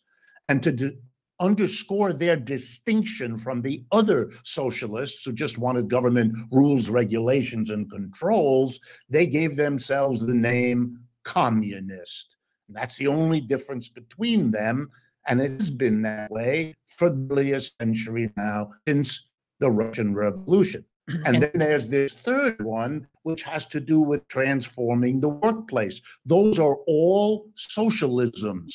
They argue, they debate, they have a rich literature. We have lots of empirical examples of all three kinds in the world. And if people want to think about how they work and what kind of society they produce, there's loads of evidence there. You don't have to hypothesize or pretend or demonize either, because really it doesn't lend itself to that if you're serious. Okay, first of all, just because a government calls itself socialist, I don't think that that's adequate to define said government as socialist. Do you agree Give with that? another, fine, you can have another. That's what the debate is about. So given that, what the hell was Venezuela doing in the opening statement? But anyway, we don't. Yeah. Really, yeah. I was just thinking that, I mean, I find, I think what, like, I was like remembering what the reaction to this debate was on the internet at the beginning, and how, I think there was a lot of people like who had much more leftist sympathies, kind of thought that Wolff really schooled Destiny. And watching this again, like, I see why they thought that, because he's kind of flexing his intellectual chops. He goes in and he's showing how much he knows the history of socialism, and like all the ways in which we've been misinformed about those things, and all that stuff is in a way satisfying if you're sympathetic. But I guess I found it ultimately, again, to go back to what we were talking about before, I feel like it's just, we're avoiding like what might be the fundamental and interesting disagreement between them about like what they're actually advocating. So yeah. And I think that there's like, I kind of have I guess criticisms on both sides of this sort of exchange, which is to say that like on Wolff's part, I do think that he sort of overstates the extent to which these, countries or people calling themselves socialists should mean that classifies, or that we should classify that as a kind of socialism. Because I mean, to at some point, like, we're going to have to start engaging in some sort of conceptual engineering or something like that, where we're just going to have to say, like, look, some people did use this word in that way, but if we allow the definition of the concept to include that, then maybe it'll sort of, the concept that we're trying to define will sort of lose its distinctiveness and its ability to contrast with the things we're trying to contrast it with. But at the same time, if Destiny agrees with me on that, which I take it that he does, as you said, it's hard to see how he could bring up some of the countries he brought up to argue against socialism. Yeah, I think it's a little. I think just on the basis of this debate, it'd be a little unclear what Richard Wolff is arguing for. If you watch his other work, it becomes very clear, right? But like I think just on the basis of this debate, it would be a little unclear what he's arguing for, because, like Victor said, he's giving all these different things that socialism could mean, and he doesn't really, he's not like really honing in on the specific one he advocates. But I also think it's a little unclear like what Destiny is taking himself to defending when he talks about capitalism, right? Like what's the like, because in his opening statement, right, like he was sort of scattering his fire all over the place. Like he was talking about socialized healthcare. He was talking about abolishing the commodity form, right? He and a lot of stuff in between there, right? So it does sort of seem like the range of stuff that Wolff is talking about here is roughly the range of stuff that Destiny was attacking in the opening. And yeah, I think it's like, I think that's really unclear on both sides to me. I guess I have mixed feelings about basically what they're arguing about right now, which is what the relationship is between social democracy and socialism. Is I do think it is important to distinguish between, you know, just talking about like socialist policies and talking about the kind of socialism that would come after capitalism. And that is an important distinction. So, I guess I'm sort of with Dusty on that, but like, also, I think this insistence that social democracy just has nothing to do with socialism is like really overstated. Like, yeah, I was also going to say, I think, well, one thought I have about that is just, you know, immediately I was thinking how, you know, conservatives in America just call the request for maybe some more universal access to healthcare. Immediately that's socialism. So there's a complicated relationship about like what's defined as socialism in what circumstances. But yeah, to say that it has nothing to do with it. But yeah, I mean, Ben, I agree with you also that on Destiny's end, like he hasn't told us, like neither of them has actually told us what they're advocating for. Like they're just kind of arguing about these different things, but I have no, like if you're just watching this, you'd have no idea like what either of them's position actually is, and you have to kind of infer it, right? I think a lot of people might infer that Destiny is actually some kind of, maybe, I mean, if they don't know him at all, who knows, right? He could be like a libertarian, total like free market, right-wing capitalist, and you know, and Wolff, it's like some kind of like Leninist, like who knows, right? It's just impossible to infer what actually their positions are right now. Yeah, I mean, I think one way that you could, I mean, whatever. I mean, like it's I think that like arguing about what the word, like how best to use the word is like maybe the least interested argument you could have about this. But like, I mean, I'm perfectly happy to talk either way and just say like either that like the other stuff isn't socialism or it is socialism. It's a different kind than I want. It just depends how broadly one defines socialism. But I also think like, okay, if socialism means having a, you know, that having an economic system that's different from what we've got now in some way that seems like it's different on a level that as fundamental as what we have now is from feudalism, right? You know, that seems like at the very least that's got to be, you know, I mean, if we're not talking about that, right, then I'm not totally sure what we're talking about. Then, okay, so I think some of that, I mean, unavoidably is just a normative question, right? Like what do you think is wrong with what we have now, and how do you, you know, and how do you propose to change it? And I think it is plausible to say, I was just arguing with, or, you know, whatever. I was talking about this with Cale Brooks on the Jacobin, like something they do on the Jacobin YouTube channel for like subscribers, like last week, and I'm gonna now advocate what like the position that Cale was taking in that discussion. I'm not totally sure what I think, you know, but like I think that this is not unreasonable. That think, okay, what's the thing that's most distinctive about capitalism is not that there are markets, although because, you know, obviously lots of societies have had markets, but it might be that people are dependent on markets in a different way under capitalism than they are under any other economic system.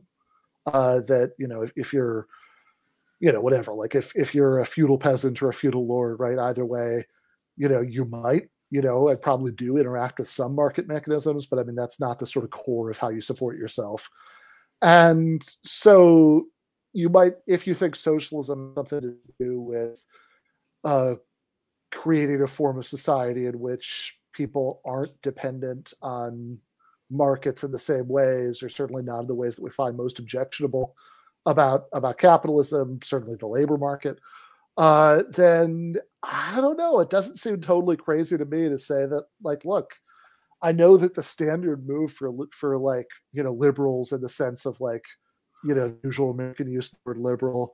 Like the standard use of like move for liberals is to say, socialized medicine doesn't have anything to do with socialism, but like, I don't know. I mean, it seems like a major blow against, market dependence, like that sounds, that does sound to me like, I mean, yeah, obviously doing that is not in itself the same thing as having an overall socialist mode of production, but it doesn't seem crazy to me to say that has something to do with socialism.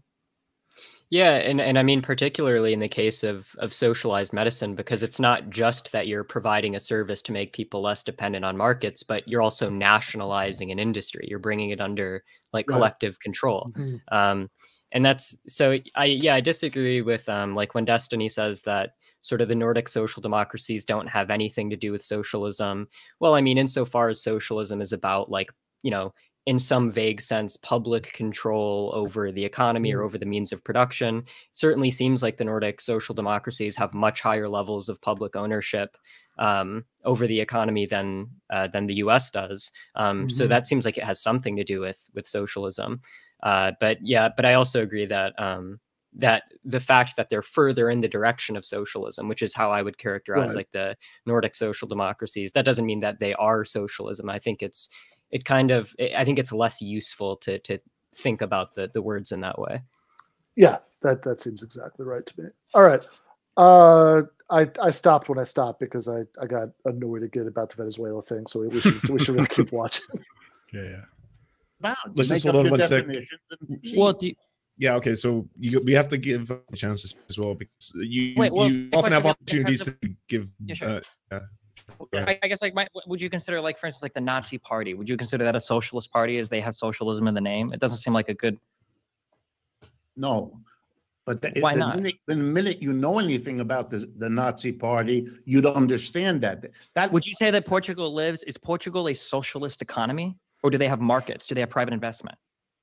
Markets have nothing to do with socialism. Okay, can you tell me what is your definition of capitalism then?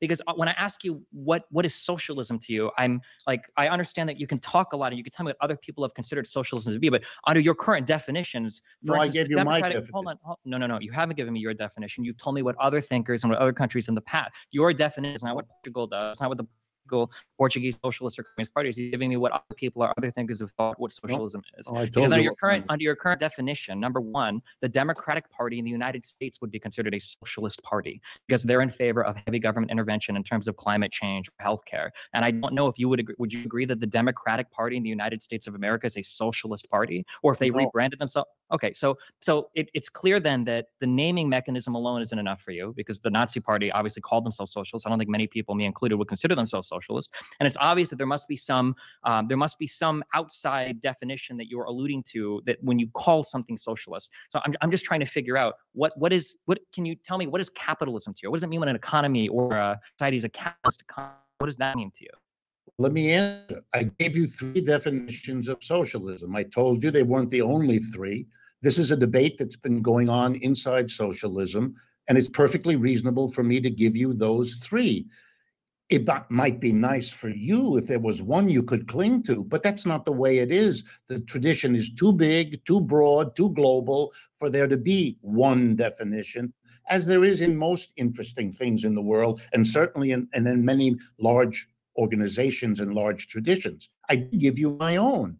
My own is focused on the transformation of the workplace. It's more interested in the micro transformation than in the macro ones, and particularly skeptical about the power of the government as having had some bad consequences. I want to learn from these early efforts to build socialism so that the future revolts against capitalism will have a better outcome than the ones that we've already had. They achieved some.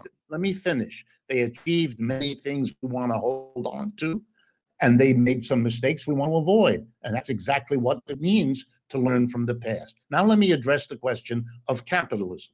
Here's what capitalism is not distinguished by, and therefore is not useful as a definition: markets. Slavery has markets. It's a different economic system. Feudalism had markets for much of its history. That's not a definition of capitalism that's unique. Capitalism doesn't uniquely have markets. at silly free or controlled markets, which is all we've ever had in the world, controlled kind, are as old as Plato and Aristotle, who argued over markets. By the way, both of them opposed markets and thought they were socially destructive institutions, just for the as a footnote you might be interested in. But capitalism is unique in one way. It's not a system that's unique in its markets. It's not a system that's unique in its quote unquote free enterprises. Those are as old as Methuselah. But here is what's unique. Earlier systems, for example, slavery, organized the production of goods and services around a dichotomy, a slave and a master. The master owned all the equipment, all the means of production, and including the worker himself and herself. He owned them. And that was a very unusual way of organizing things, but it existed for a long time. Did it have markets? Often. Did it sometimes exist without markets? You bet. Then there's feudalism, radically different. No master, no slave. Nobody's anybody else's property. But you know how that works? You have a small group of lords at the top and a mass of serfs at the bottom. And the way the system works is that the serfs swear loyalty to the lord, and the lord in return to the serf. And the whole thing is sanctified in Europe by the Catholic Church. And then let me finish. Then comes capitalism. It's not a master and a slave. It's not a lord and a serf. It's a completely different arrangement. It's a contract. It's an employer and an employee. They don't swear anything to one another, and neither owns the other one. But they enter into a contract in which the employer says, I'm going to give you a wage at the end of the week. You're going to give me your brains and muscles for these hours of these days. And that's a deal we're going to make. And that's how we organize production. That's the distinction of capitalism. That's what I mean by capitalism. You haven't given me a definition of capitalism at all. You've told me a bunch of things that capitalism isn't, and then you've given me a bunch of random collected facts of history, but none of these things. Not at all. Absolutely. For instance, when you talk about how markets aren't unique to capitalism, that's great. Worker management is unique to socialism. Worker management can exist under a capitalist system right now. I know that you like to talk about Mondragon. Wait, let Destiny finish. Let Destiny finish. We're going to go one at a time here, okay? So let Destiny finish and then we'll continue. When we talk about worker-managed firms or worker-managed co-ops, these things exist under capitalism. What do you? Okay, well, what are you saying then? Can I hold on real quick? I'm sorry. Can I get an explicit answer that is answered within the last 50 years without going back into feudalism or what the Pope said or the schism of the? I just want to know very concretely, without moralizing or loading anything, or without talking about something that happened in 1850. What is capitalism to you? Can you just tell me or explain what capitalism is? Because it sounds like, go ahead. Any definition of anything is a process of separating it from that which it is not.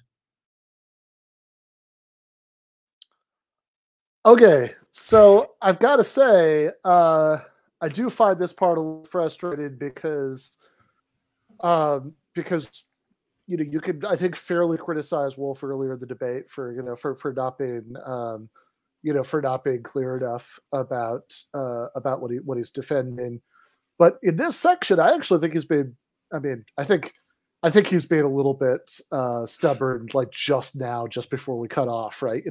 Like instead of just restating what he said earlier, he was like, "Oh, fuck you and your request for definitions," right? But like right up until then, I think Wolff was actually being extremely clear, and I think Destiny is sort of acting like he's still being unclear, and he's doing this weird like, I think he just told you, right, that they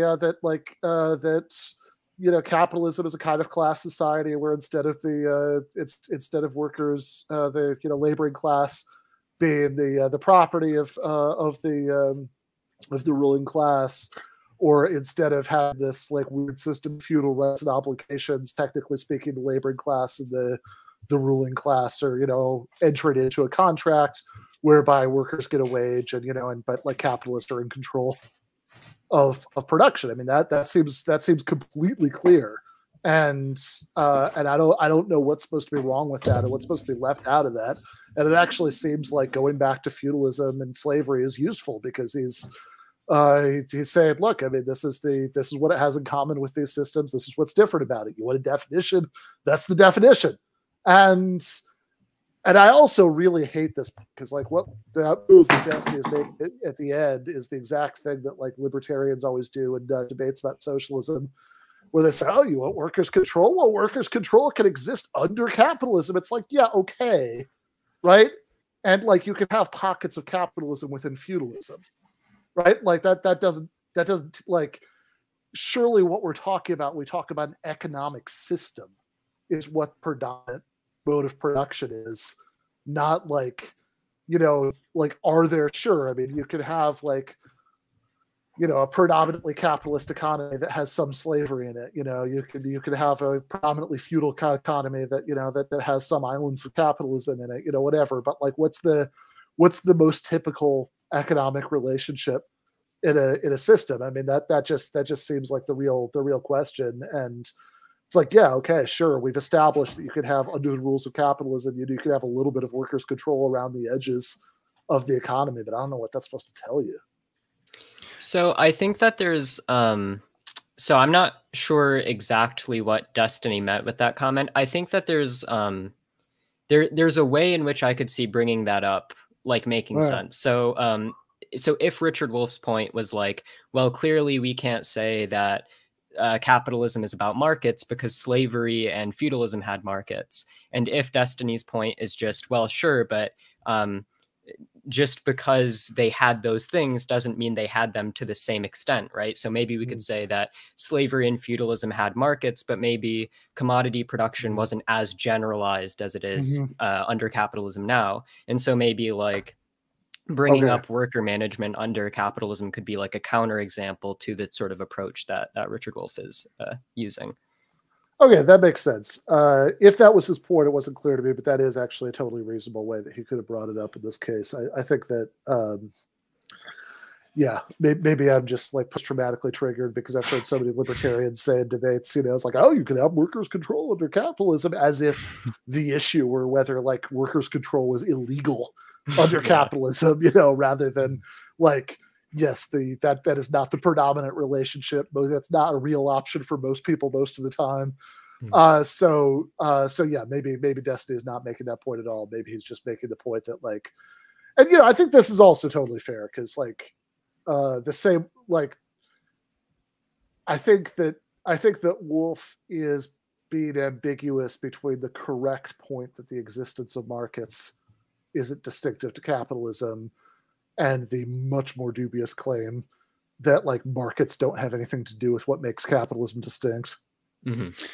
Yeah, I think, yeah, for sure. I think that he's like, my impression is, I think Destiny does really want a clear definition. He wants like a necessary and sufficient condition of like what capitalism is. And I think he's like getting really frustrated by this more historical kind of like lecture style that Richard Wolff is giving. But I think you're right that he was being pretty clear in giving his definition. But, you know, again, I do find myself, you know, just I want to talk more about, or I want to hear more about like the kind of arguments for both the kind of like normative preferability and like the tactic to how we're going to transform the workplace, the thing that Richard Wolff is advocating for. And instead we're kind of stuck on this debate about, you know, what is capitalism, what is socialism. And I think it's true that, you know, one feeling I had is, you know, clearly there's, if someone who knows more about the history, if it was a debate about who has, you know, more knowledge about the history of socialism, I mean, it's no contest. I think obviously like Wolff is showing his chops here big time. But in terms of like, what are the positions they're staking out? Again, we're not really there yet. Right. And it's just kind of, you know, he asked for a definition of, he wanted a specific answer, right, to the definition of, and he didn't get it. Instead, he got this pretty sophisticated kind of account of the transition from feudalism to kind of like the kind of steps that took. And of course, and it's true that I think he's just like not really like reading between the lines that there is actually a definition that Wolff was providing there. Yeah, I mean, I think Wolff's view, I could be wrong about this, but I'm pretty sure, right, is that you know, capitalism is a economic structure where the dominant economic relationship is wage labor, like contractual wage labor, and socialism, or the kind of socialism he likes, is an economic system where the dominant economic relationship is you know, workers controlled production, right? I mean, I'm pretty sure that's what he said. It would be really interesting, and you know, I think that, and I think that was reasonably clear in what he just said in the last few minutes, you know, before this point in the debate. And I think maybe Destiny is like getting frustrated enough right now that he's just not quite hearing that. And also it just doesn't help that the styles are just so different here, that they have that, like, I mean, like Wolff, you know, like Wolff approaches these things for the most part, right, through like basically, yeah, this kind of like this weird fun hybrid between like classroom lectures and insult comedian, I think you said. Yeah, insult comedy, and Destiny, you know, wants to, like, you know, talk very fast and like use very precise definitions and all that stuff. And there are good things and bad things about both of these methods of communicating, but like the two together is hard not to be kind of a shit show, because, like, you know, neither of them is going to be operated at a wavelength that the other one really like responds to. Yeah, I mean, I think that they really clash. I think their personalities definitely seem to clash, and you know, I definitely enjoyed Richard Wolff.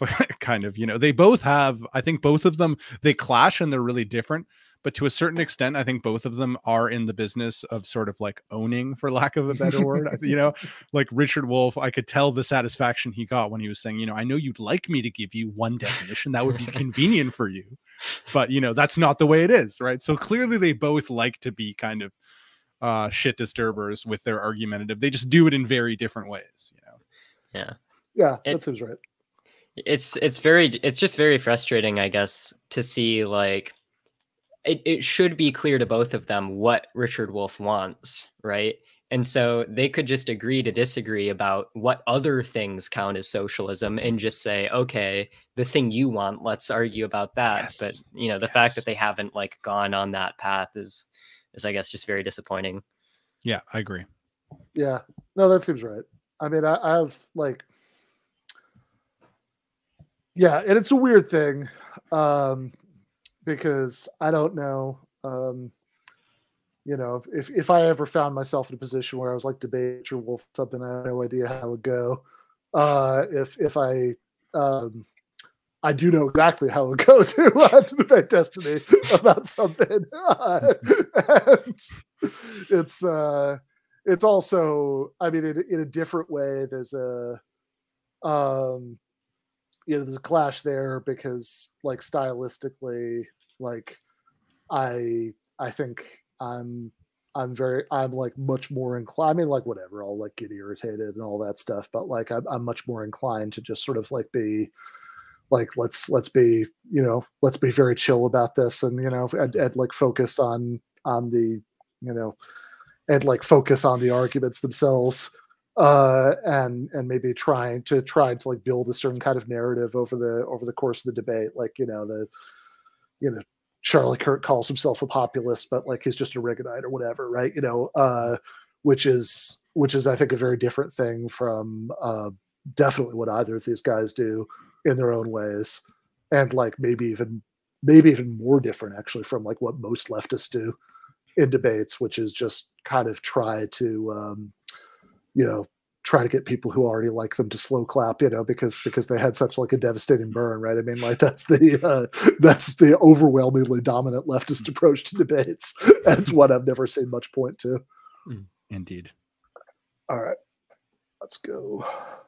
That's all any definition ever was. But we don't typically give definitions by naming every. Okay, let him answer. Let him answer. A dog is you differentiate it from a cat. Otherwise, there's no way to do it. To differentiate and to give a definition of capitalism, is that true about dogs and cats? It from that which it is not. Those other systems didn't use an employer-employee relationship.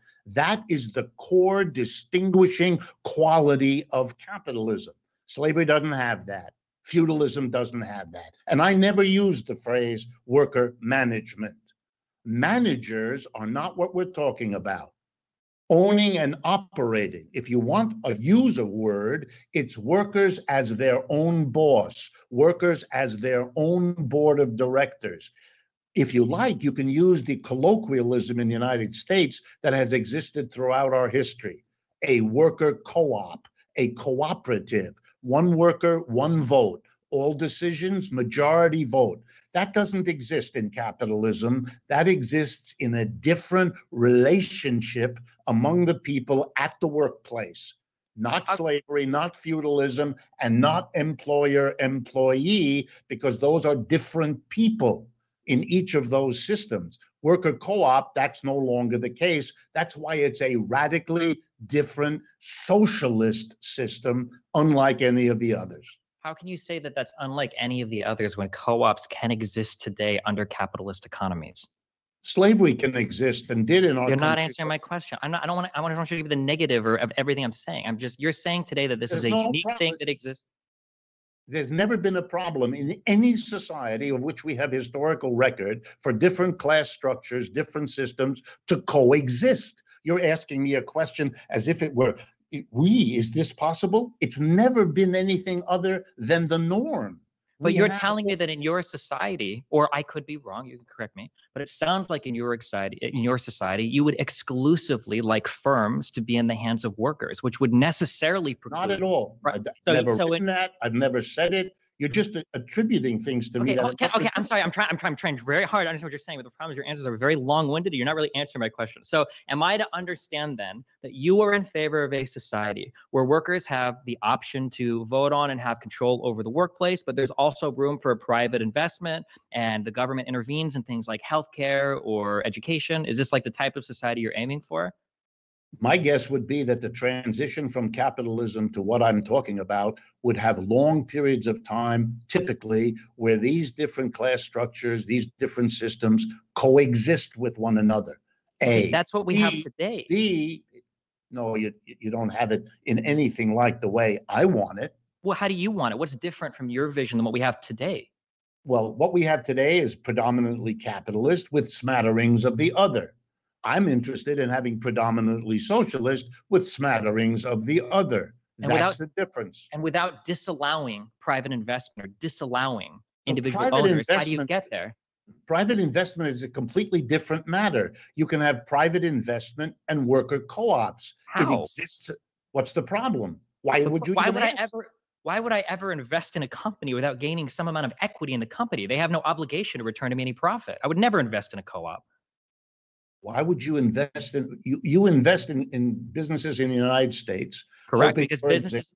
Let me finish. Hoping, for example, for something called a capital gain. Mm-hmm. You hope that if you buy the shares and if the company does real well, you will be able to sell the shares at some future point to another investor at a higher price. Correct. If that company's growth is the product of its worker co-op organization, you're perfectly happy if you can make an investment that grows over time. But in your world, those shares don't exist. First of all, there exist where these kinds of enterprises exist in the world. So this is not a hypothetical. Then they're not worker co-ops by definition. Sure they are. A worker, okay, tell me, my definition might be incorrect, so you can correct me. My understanding is that what makes something a worker co-op or what makes something employee-owned is that the means of production or whatever firm you operate at is wholly owned and operated by the workers, meaning that when profits are generated by that company, they're returned to the workers. And when decisions are made about that company, those decisions are made by the workers. If that is the definition that we're going by, there is no room for private investment there. Right, but that's the wrong definition and not the one that operates in the world. Give me your definition of a worker co-op is that the workers make the key decisions. They are their own board of directors. They may make the decision democratically to raise capital for their business by selling shares. Of course they could do that. Those shares would not allow the people who own them to do the steps that they can in capitalism, They would not, for example, be able to dictate who's the board of directors because the workers themselves are their own board of directors. But there's no problem with private investment. There never was. And my question is, let me why? give you an example. No, I don't need an example. No example. We have this definition. Okay, I just want to hone in on this definition. Okay, my question is why would any individual ever invest in a company that doesn't have a fiduciary responsibility to their investors? So, for instance, in your world, if I were to buy 20% of a co-op, their workers tomorrow could say, you know what? We're all bored. We don't want to do this anymore. We're going to move on. We're shutting the business down. And now I've just completely lost out on my investment because they have no responsibility to me because I have non-controlling shares. If the only shares you're selling are non-controlling, why would any private investment ever come in knowing that that co-op never has an obligation to make a profit or return a dividend to the investors?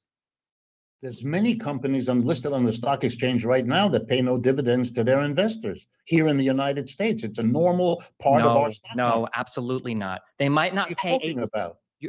I'm talking about capital markets 101. They might not pay a dividend, but you're badly misinformed. I am not. I promise you, the foundation of the stock market in the United States is a returning of capital to the people that are the ones doing the investment in companies. Now, it might be the case, as you correctly point out. It absolutely. It might be the case. Really. Yeah, really. Unaware. Most of the most dynamic companies in this country are selling stock to people to whom they have no responsibility, legal or otherwise, to give them a dividend ever. Okay, Professor, do you believe that a dividend is the only way that you can return capital to shareholders? That's not the point. That absolutely is the point. You made the point. What is the company responsible for? The company is responsible to run the company.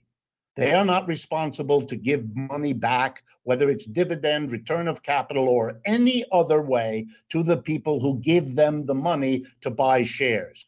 People who give them the money are gambling. They hope that they can sell the shares for more, and they will sell the shares to anybody who can buy them. The company is not responsible to buy those shares. The company is not responsible for what price they can get. If they lose their shirt, tough luck. It's not an obligation or a responsible. That's the way the law of this country works for the stock market. And there's no problem in a worker co-op saying to investors, we're going to grow better than what you can get from a capitalist enterprise. So buying a share of our stock will give you a better shot to sell it at a higher price later. And I can give you examples. I don't want examples. No. We don't need examples. I'm going to give you an example of a company that did that, just so you can see why an investor would do it.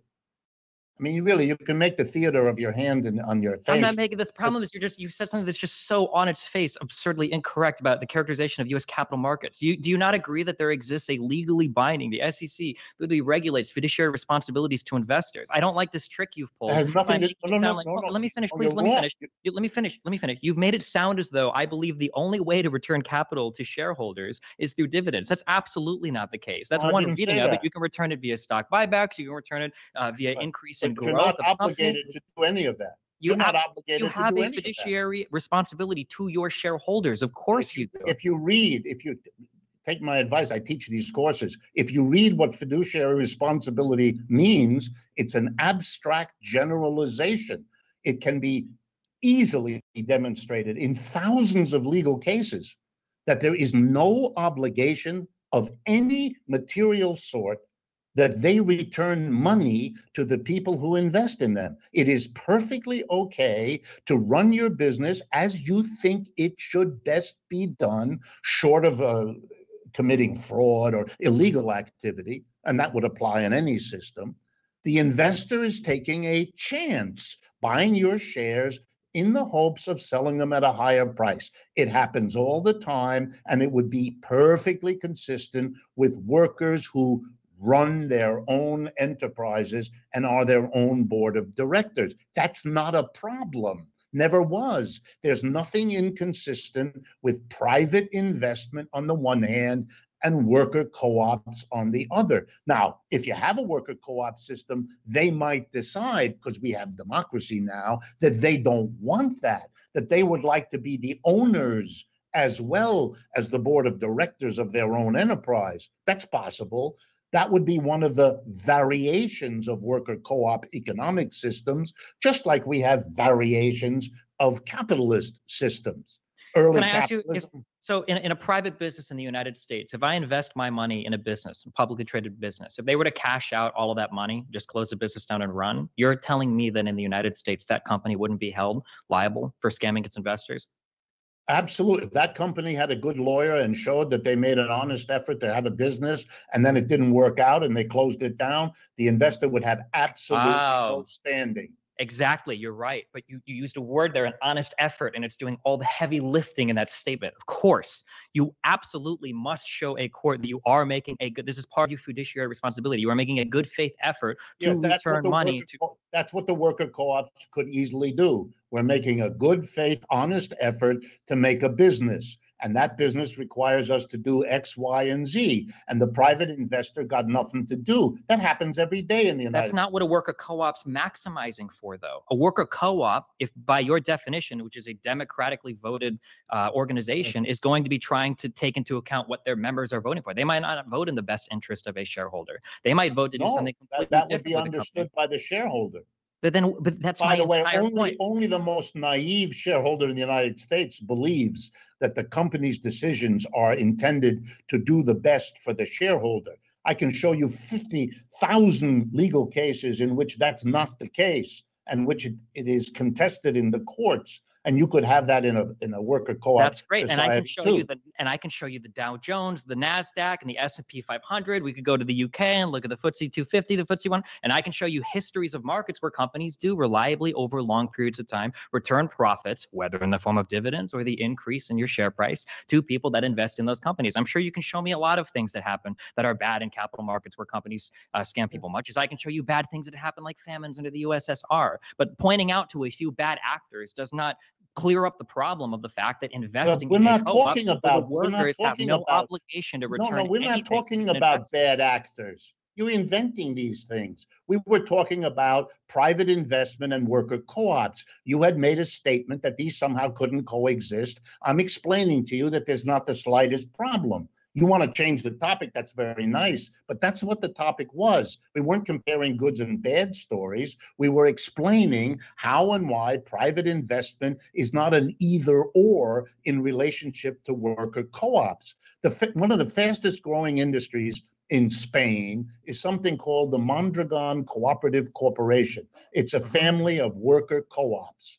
It is now the seventh. Worker managed, though. I don't know. This isn't even a good. It is the seventh largest corporation in Spain. It started with six corporations. Excuse me. It's a federation of corporations, and it's not even worker managed. That's just worker owned, and they have all the same exploitative problems. They go to South America for labor. They rely on contract labor. Chomsky has criticized the Mondragon thing for existing in a capitalist framework. Okay. I have no idea what Destiny means when he says that Mondragon isn't worker managed. I mean, like, is he just saying it's not a direct democracy? Because I think that would, I mean, sure, right? But I don't think that there's anything that Wolff said that suggested that it would, that like every single decision has to be made by like a committee of the whole. I mean, like it is absolutely true that Mondragon's top decision-making bodies are elected by the workers. Yeah, I'm not sure what he's getting at here. And I also think that I feel like for the last, like, maybe I just like wasn't like tracking well enough, but like, I feel like for the last like 10 to 15 minutes of this debate, it's just been like it seems like Richard Wolff, like Destiny is arguing that private investors wouldn't be as incentivized to invest in worker co-ops as traditional firms, and Richard Wolff is arguing that there's nothing incompatible between having dominant worker co-ops and having private investment. But I feel like those two positions aren't really in tension, right? Like I could easily say, private investors won't invest as much in co-ops, and that's why we need, public banks giving preferential loans or tax credit incentives. So I'm just not seeing like the tension between their different positions here. Yeah, to be fair, I think the Destiny actually started out saying that if there was private investment, it wouldn't be a co-op. And then, but I think he like very quickly and without really signaling it, switched to just like private investors would have less incentive to invest in co-ops, which which I think he's basically right about, right? Which is one reason, by the way, that I think I'd probably actually go further than Wolff would in the direction of saying that like, you need to have like nationalized financing, to have like a co-op dominated system. But yeah, I mean, I agree with you that like the core things they're both arguing for are compatible with each other. It's also weird though, I've got to say, like it's a very frustrating argument because it's a little unclear what the positions are on both sides, but it's also like, I mean, I don't want to do the like technocratic like expertise worshiping thing too much here, but like, I mean, I think if I were like doing a debate with an economics professor, I wouldn't just assume that like he didn't understand like the basic mechanics of how stock markets work. Yeah, for sure. I mean, I think there's some good questions that got posed earlier in the section we just watched that didn't really get picked up, and I think both of you kind of touched on them, which is I think Destiny at one point asked, okay, so like would you disallow like non-co-op? And I think that's a good question. Like, and I think and Ethan was just saying, well, there's a lot of things that we could do to incentivize them, right? There's policies that we could bring in to like incentivize co-ops. But I think like that's a key question, right? Like if you're gonna defend an account of market socialism that like somehow has co-ops, I mean, it's to me like the core question is like, okay, well, how are we going to bring this about? What kind of incentives are there going to be? Are you going to disallow companies like corporations that don't do that? So that was interesting, and I wish that they dwelled on that.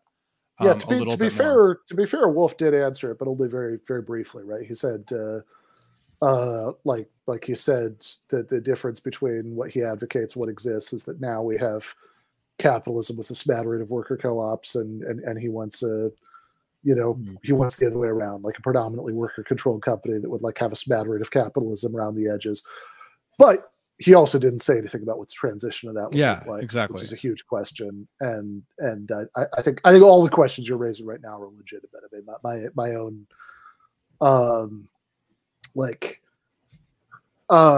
mean, I think I would probably be most friendly to just saying that like, there's probably like certain kinds of cutoffs, right? Like, because it would be crazy to say that, like, I think it would be a crazy rule that like, you have like absolutely like in any kind of market, like, I mean, whatever, again, if it's like the communism of the 23rd century, there's just like, like no money anymore or whatever, that's different. But like, if you're talking about any kind of market socialist system, it'd be crazy to say like absolutely no wage labor at all, right? Like if you can't, like if you have a podcast, which don't get me wrong, I hope podcasts would wither away after the revolution, but if you do if you do still have a podcast, and you like, and let's say the revolution happens soon, so you're still hiring J. Andrew World to do your graphic designs for you, right? Like if he's doing like a few hours a week of graphic designs for you, as he does for several podcasts, under capitalism, then I don't think that I think it would be a little much to say that therefore like he needs to have voting rights within every single one of those organizations, right? Like that would be, I think, a crazy, I think that would, that would be unreasonable.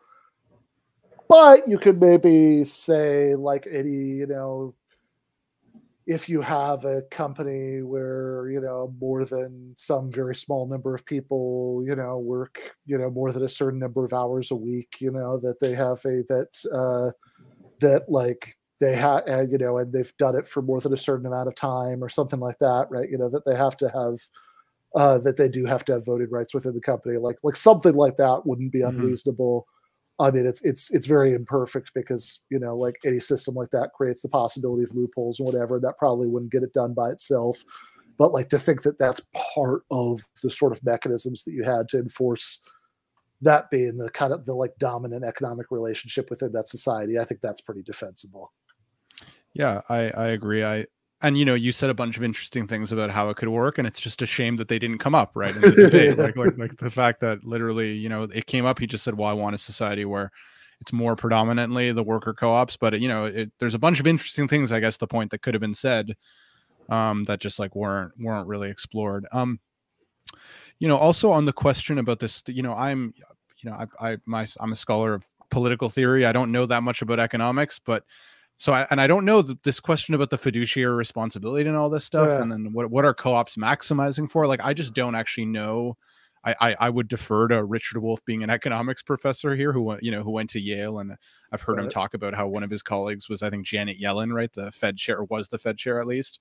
Yeah. So I trust him to know, but I don't know if either of you know more about this, but I don't know the extent to which the fiduciary responsibility is enforceable, is real, or if it even matters. Yeah, I mean, I think this is just a weird thing where they're sort of talking past each, maybe they weren't talking past each other, but it was a little unclear to me, at least, what Destiny's claim was. So it's also unclear to me whether what Richard Wolff was saying really engaged with it, because it seems like. Because I think there are really two issues here, right? Like, one is whether you could have co-ops selling some sort of non-voting shares or bonds or something like that, right? Like, which sure, right? I mean, you can, you could have all those things consistent with, with not giving actual voting ownership shares to people outside, which is the thing that would make it, to the extent that you did that, that would make it not a co-op. But it's also, okay, so fair enough, you could do that. But then Destiny's claim, I think, is, well, okay, but that wouldn't be as nearly as appealing to investors as having regular voting shares of the capitalist corporation. And I think I'm with Ethan on this. I think that that just seems I don't, to the extent that's what Destiny is saying. I mean, I think Wolff could and should just grant it, right? Say yeah, right? It wouldn't be, right? Which is and I think that it, and also by the way, I think that even from a perspective of socialist values, even if they are non-voting shares or bonds or whatever, it's not clear that that's a great thing to have as a big part of your financing mechanism, because it's still, even though it's technically compatible with having, worker ownership or, worker, or at least, 100% worker self-management, it still means that a lot of the surplus created by the firm is being distributed not really as a direct result of democratic decision making within the firm, but really just based on who could afford to buy non-voting shares or take out bonds or whatever. So that seems like a not great thing from a socialist perspective. And it's also, I don't know, it's a weird argument, because I think Wolff hasn't said that much about how his model would work. I mean, I guess that's your point, Victor. And I think it does get down to somebody in the chat brought up an article Sam Gindin wrote in Jacobin a few years ago criticizing Wolff and other people who are sort of co-op enthusiasts for not sufficiently kind of grappling with the contradictions of co-ops operating within basically capitalist economic structures. And I think it's fine to say you can have I mean, it is even my position, right? That, that you're any realistic form of socialism we could have anytime soon would still have some market mechanisms in it. I think that's absolutely right. But also, yeah, I mean, that would be very different from the way that markets work right now. And there are these hard questions about what the mechanics would be and how the transition would work. And I agree with you, Victor. Those are super interesting questions they're not getting into. I guess in defense of Wolff, I think that what he's really arguing here, again, I think it's tricky because it's a little unclear what Destiny's claim was, because even though I agree with Ethan that Destiny's core claim, or at least the second version of his core claim, is true, right? That worker co-ops like non-voting shares of worker co-ops would be less attractive to private investors than voting shares in regular capitalist corporations. I think that's true, but also I think Destiny's reason, like his stated reason for it, I think was a little weird and unclear, because his stated reason for it was like, oh, the workers could just like decide to not like return on the investment or something. And it's like, well, I mean, only if you change the laws specifically to allow that. But like, why would you do that, right? I mean, like that they and sure, I mean, the workers could decide. And like, it seemed like at one point Destiny was saying, well, the workers could just democratically decide to like close up shop. It's like, yeah, sure, right? And like, so could, and like Wolff's, if Wolff's response seems like pretty definitive there. Yeah, it's like, okay, sure. So could like, you know, so could the board of directors of a corporation, right? I mean, what's the difference? Mhm. And what they'd have to prove in court would be the same thing, right? You know, that they made an honest go of it. So and I think like Destiny's drive to have some sort of gotcha moment of like Wolff like misrepresenting how markets work or something, and Wolff's drive to like, you know, not concede anything and like show this punk kid what's what, right? Like, are like really like clashing here in a way where they like the combination of the two means that the argument isn't really advancing, because it's like, you know, like you could like this could all just be so fast, you know, like it could just be like, yeah, well, if the laws are the same way that they are right now, you know, that the workers couldn't do that. And it would be really good. Like, I would have really liked him, like something that Wolff doesn't do here that I would have really liked him to do is to just pause and say, hold on, what do you mean that's not what people are maximizing for? What do you think that people are maximizing for in a co-op? Because that's something that like economists who study worker co-ops actually disagree about, right? Whether worker-owned firms, you know, are actually like motivated to maximize like individual returns per worker as opposed to the overall revenues of the company. You know, like that's a common claim, but I mean, I think it's a controversial one. Like the guy, what's his name, guy who wrote Governing the Firm and the Labor Managed Firm. I am blanking on his name right now, but yeah, Gregory Dow, right? Like I think as somebody who's like studied co-ops a lot, he disputes that. But like whatever, they could argue about that. That would be super interesting, right? Right now, you know, right now the whole argument is just kind of like, you know, Destiny trying to catch him not knowing how the stock market works, and you know, and Wolff, you know, and like Wolff kind of being like, you know, having fun batting him around about it, but like in a way that doesn't really advance the argument. Exactly. Yeah.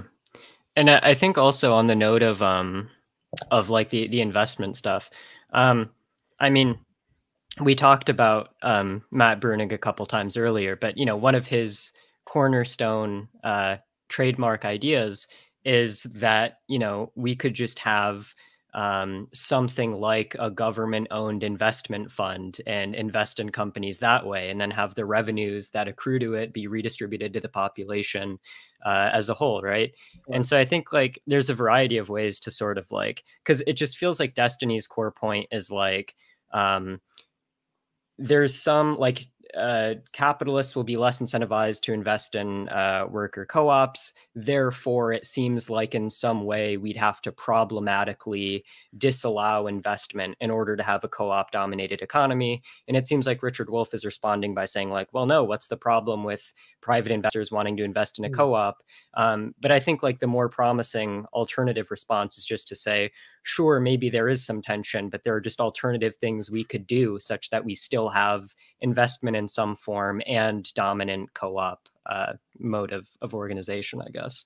Yeah, something that I will say I've always been a little unclear about the Matt Bruenig stuff is the extent to which he's talking about how he wants socialism to work and the extent to which he's talking about like how to transition to socialism, right? So in other words, like, is he imagining a form of market socialism where like the end goal is a society where like their like stock ownership still exists, that there are still people like buying and selling, you know, like regular voting shares of corporations, but the government just like owns most of the like the like lion's share of the stock and like the biggest corporations?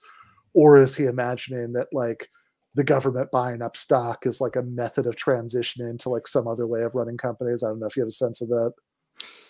So my sense generally is that his like, so I've never heard him talk about some idea that he has beyond just the sort of society where like basically the main difference from what we have now is that the vast majority of capital is owned by like the social wealth fund or something like that.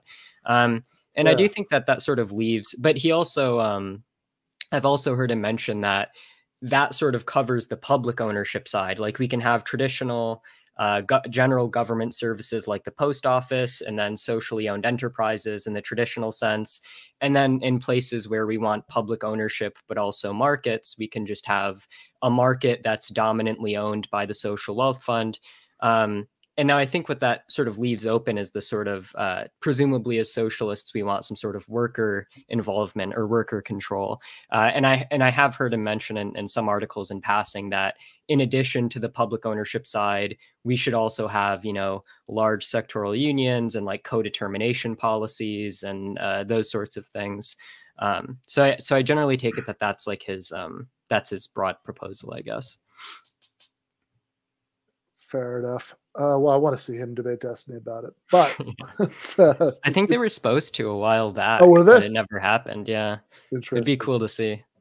Yeah, no, actually, that would be really interesting because I think that my sense is that in certain ways, Matt would be a better stylistic fit. Mm-hmm. I think so too. Yeah. Forever. And even if this was your go-to killer example, the Mondragon Federation of Co-ops exists under a capitalist framework. Could I finish, or do you need to tell me about the Mondragon Corporation? I didn't mean to interrupt your lecture. I'm sorry. Continue. Sure you did. Come on. Who you think you're kidding? The Mondragon Corporation has many parts. The biggest single part of it are a collection of worker co-ops. If this were the United States, we'd call it a holding company, which is a collection of subsidiaries that do a variety of things. It's very common in the United States, and it's very common in the world of worker co-ops to do that as well. The different divisions help each other. The co-ops support one another. That's how the Mondragon Corporation went from 6 people in 1956 to over 100,000 now. Most of the people in the Mondragon Corporation function within their members, about 200 companies, each of which has workers, one person, one vote, making democratic decisions. This company has been extraordinarily successful. It has outcompeted its capitalist competitors. That's how it became so large. That's how it becomes so successful as it has been. It has rules. It maximizes, because you raised that before, a variety of objectives. It is not focused exclusively on profits. The notion that profit is the bottom line is the very convenient economic nonsense, because profits go into the hands of the capitalists at the top. And of course, they want the company to maximize profits because that's what they get. They don't maximize wages because that's what they don't get. Other people get that. If the other people ran the business, its objectives would not just be profit, but the well-being of those workers, the community's well-being, a whole lot of other objectives to maximize. And you'd have to choose among them. You wouldn't have the essential profit maximizing, which we teach in economics, without explaining to our students that by maximizing profit, the whole company's life is devoted to maximizing the return of a very small number of people within it. Okay, this is what has changed in a worker co-op. That's why it's so different from capitalism. Its decisions, investment, growth, distribution of income, all the big decisions would be made with a different set of objectives, because a different set of people with different interests are making those decisions. For a society like ours that blabbers on about democracy, you'd think this was the most attractive possible way to proceed, because it democratizes the economy by democratizing the enterprises at the core of that economy. Instead, we live in a society which pretends that you can have political democracy, even though in economics you have an autocracy, a tiny aristocracy running each enterprise, doing what it wants, maximizing the part of the output it gets, namely the profit. And therefore, we get surprised that our political democracy doesn't work real well. Hello, that's because it's trying to sit on top of an economic system that is the opposite of democratic. The proposal of socialists is a proposal to extend democracy from the political realm to the economic realm. Why that is frightening to people who otherwise say they favor democracy, I find amazing. I find it equally amazing that throughout this entire monologue, all you're advocating for are liberal markets with a little bit more government intervention. If you want to talk about Mondragon, absolutely. If you want to talk about Mondragon, we can talk about Mondragon until we're both blue in the face. One, it's not worker managed, okay? It is just worker owned. A lot of the management that comes within a lot of the Mondragon Federation come from other workers, but they do not vote on all of their policies or productions. That is absolutely not true. Number two, Mondragon does run itself for profit. That's why if you only change the means of production and not the mode of production, you are still producing commodities for a profit. Now, it happens in this case. Okay, I just want to pause to ask if either of you guys have any idea what destiny means by mode of production, because it's the second time he's said he's like differentiated mode of production from means of production, where he seems to be talking about ownership of the means of production, and he's contrasted it to something called mode of production. But I've I know what Marx means by mode of production, which would be stuff like who owns the means of production. I have no clue what destiny means right now when he uses this phrase. So I think, and I agree with you, like, I mean, it's I guess it's sort of weird to use the terminology, because I mean, mode of production kind of is like Marxist terminology, but I mean, I just take it that like under like Marxism, the mode of production just is something like, I guess if you want to be super precise and go with like, how Cohen wants to cash it out, it's going to be something like the relations of like effective power over the means of production or something like that. So it's not exactly clear to me either what mode of production is supposed to mean, but I think if I were to guess, I think he's going to say that the means of production is like who owns the means of production. And then the mode of production is like, are we doing like planning, or are we doing like generalized commodity production, or like, how are we distributing the stuff that the means of production create? That would be my guess. Okay. Yeah, that makes sense. It's also, I think Destiny is also using the word co-op in a weird way here, because like he seems to be denying that Mondragon is a co-op, which is weird because he wants to simultaneously say that that Richard Wolff is describing a form of socialism. He's just describing liberal capitalism, even when Wolff says he wants a predominantly co-op economy, and that co-ops exist under capitalism. So what are we even talking about? But at the same time, it seems like Destiny is just defining co-op as a company in which all decisions are made by all, like by a vote of every single worker at every moment, and they're not interested in like maximizing the revenue of the company, and those just like, that just seems like, okay, I mean, if that's what we mean by co-op, then some of these are probably good criticisms, but like I don't think that's what anybody normally means by co-op. I mean, I think by co-op people normally just mean like a company that is, that's run by the workers, like which either directly or like in the same way that like when we talk about democracy, we don't normally describe, like limit that to like little towns in New England that still make most decisions by town meetings, like we normally include like cities that have elected city councils. Yeah. Oh, sorry, go ahead.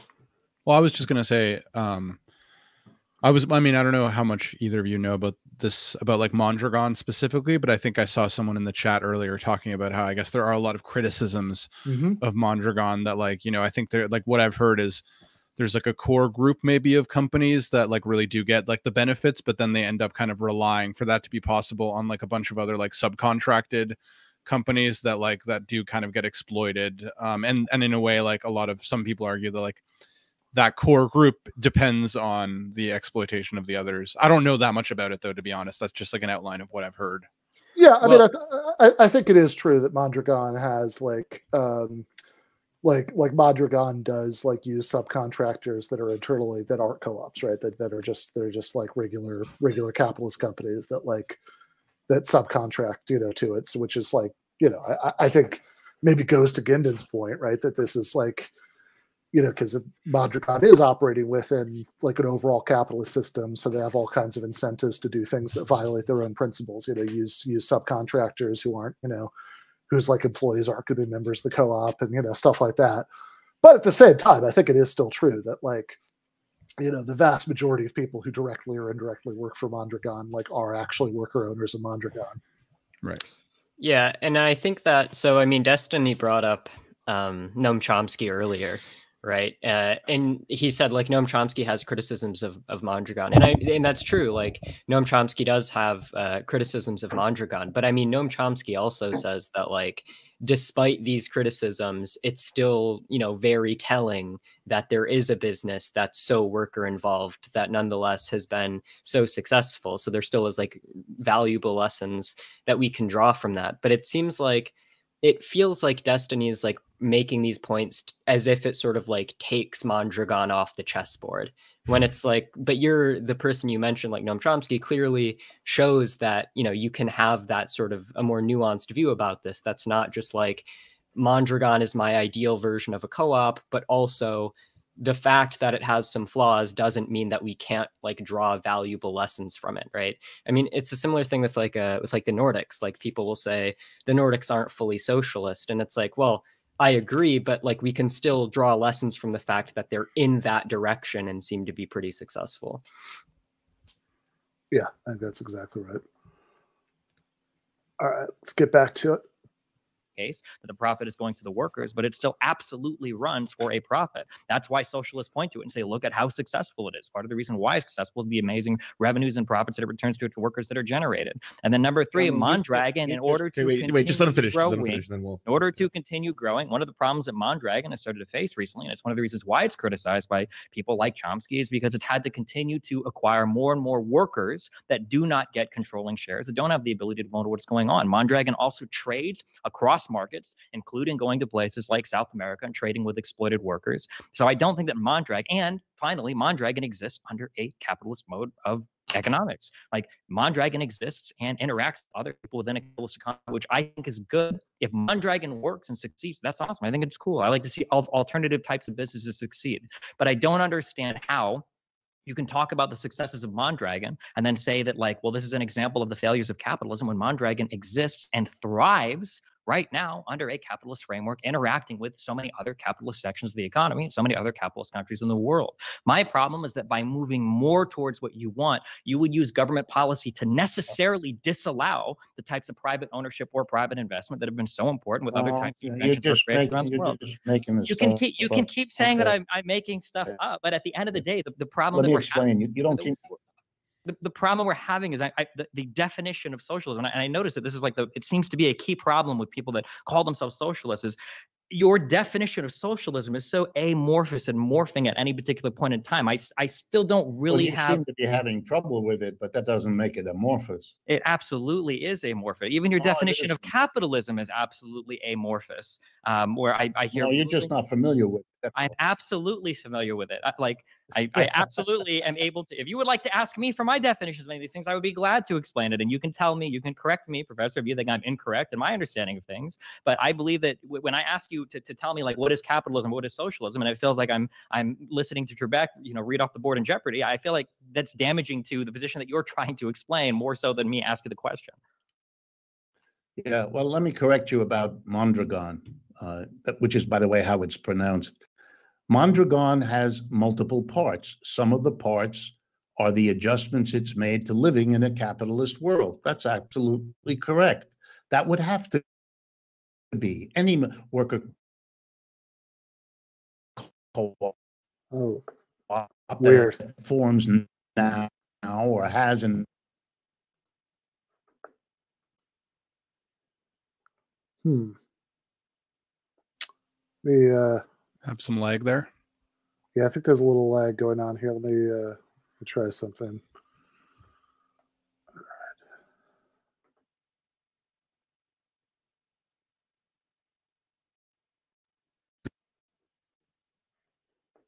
As the biggest event in the history.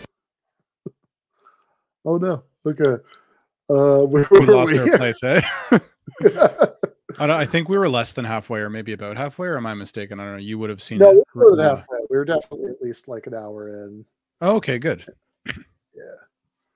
Let's see. Chat, tell me where we were. Let's see.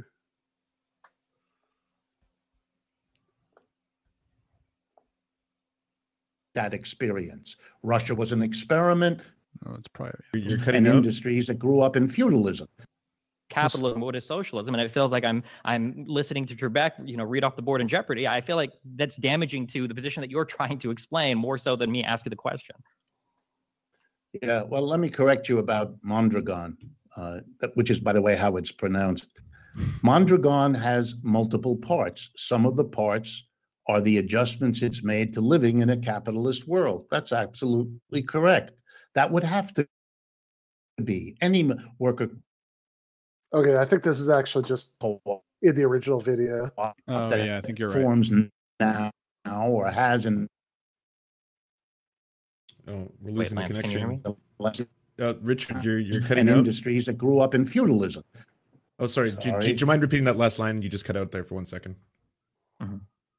Right. Any worker co-op that forms now has to exist within a framework of a society that's organized differently. That's exactly the way it was when capitalism emerged out of feudalism.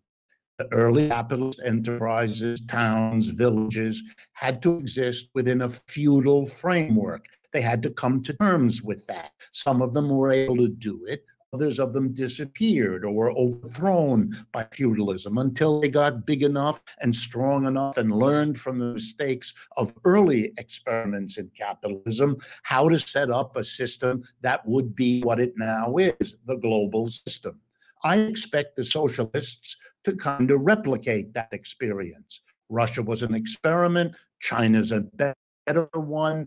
Cuba, Vietnam, and so on. They make efforts. They're learning what you do, what you don't do, what you replicate, what you avoid, and they will get eventually to the scale and sense of how to do it on a more global scale. That's how feudalism happened. That's how slavery happened. That's how capitalism happened. And it's reasonable to expect that's how socialism will happen. There is no simple definition of socialism that would be, to use your words, correct. No agency gives you out a license. This is correct. That one isn't. A tradition as lively, as global as socialism is always going to have different interpretations, different definitions that argue with one another. That's healthy, that's normal, there's nothing fuzzy or amorphous about it. The idea that you can have one definition is an authoritative and authoritarian notion that there isn't debate and contestation when there always is. My job was to give you three of the major definitions of socialism that contest in the world today, that are widely accepted by everybody, of course, but those are the ones that are around, and it's reasonable to talk about the tradition in that way. Mondragon is, let me finish. Mondragon is an experiment, a very successful one. You can, if you like, attribute everything to capitalism that happens that's good, and attribute everything bad that happens to the absence of capitalism. I'm not This doing is that. I've very never done that. interesting. And that's really not very interesting. And I'm not going to get into that. I will tell you that there are some remarkable things that Mondragon has done. Along the way, the majority of its workers voted the following rule: The best paid person in Mondragon cannot get more than 8 to 9 times what the least best paid person is. This was an attempt to this. I've been there. I've been there, Okay. watched it, I've looked at it. So you're telling me that of all the employees in Mondragon, the highest paid employee. That was a decision. That was a decision made by a large number of the worker co-ops that make that kind of So decision. you're telling me that the highest paid employee in Mondragon, it has a ratio of what many of the. Let me finish. In many of the component co-ops, because it's a holding company. Yes. It's a holding company of many, many co-ops. In many, many of those co-ops, I can't speak for everyone, this was a common rule. I went and spoke with them. I interrogated them about it.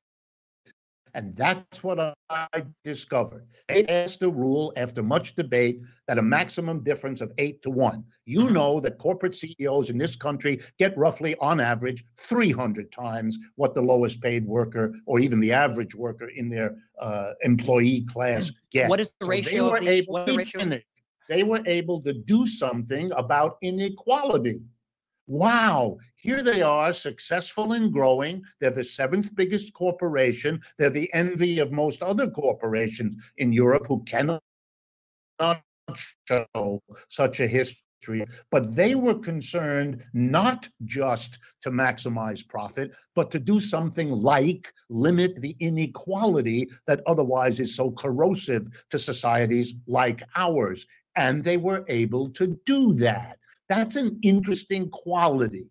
Thomas Piketty released a book in 2014 in which he demonstrates in 600 pages that every single capitalism we have a record of has built into it a tendency to ever greater inequality that is only periodically interrupted by revolts from below, like what we had in the 1930s in this country, which never are durable, because once the revolt passes, the tendency of capitalism to inequality grows. That has always been an inspiration to socialists to advocate for a system that might have within it a built-in mechanism to at least reduce the inequality that haunts capitalism.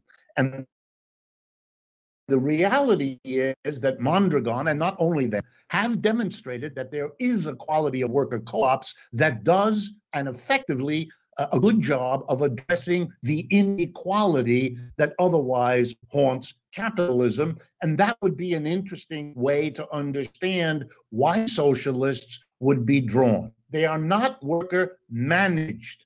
The way a corporation works is there are 3 layers roughly. The employees who do most of the work, the managers who supervise the employees, and then another group of people to whom we give the name directors, the board of directors.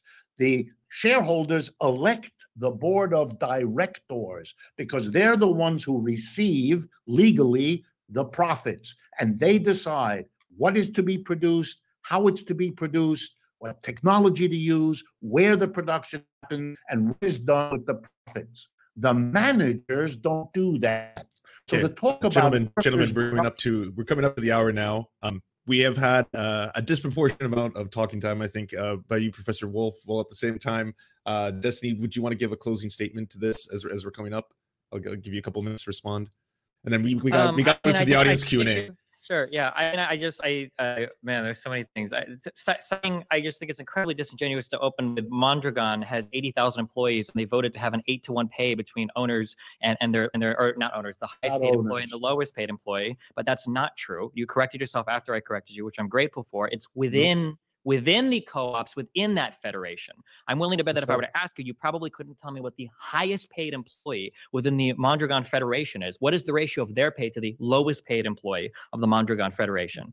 because it has an incredible vertical structure in terms of how it interacts with itself. Now, I could just as easily construct you a world where the ratio of pay between the CEO of Amazon or Walmart is much smaller, where the ratio closes between their lowest paid employee. If I create a Walmart or Amazon holding company and I simply split off all the managerial people or some sectors of that company into their own individual companies and break it up like that, the way that Mondragon has. Not to say that Mondragon is failed. Not to say that they have totally different sectors. They have.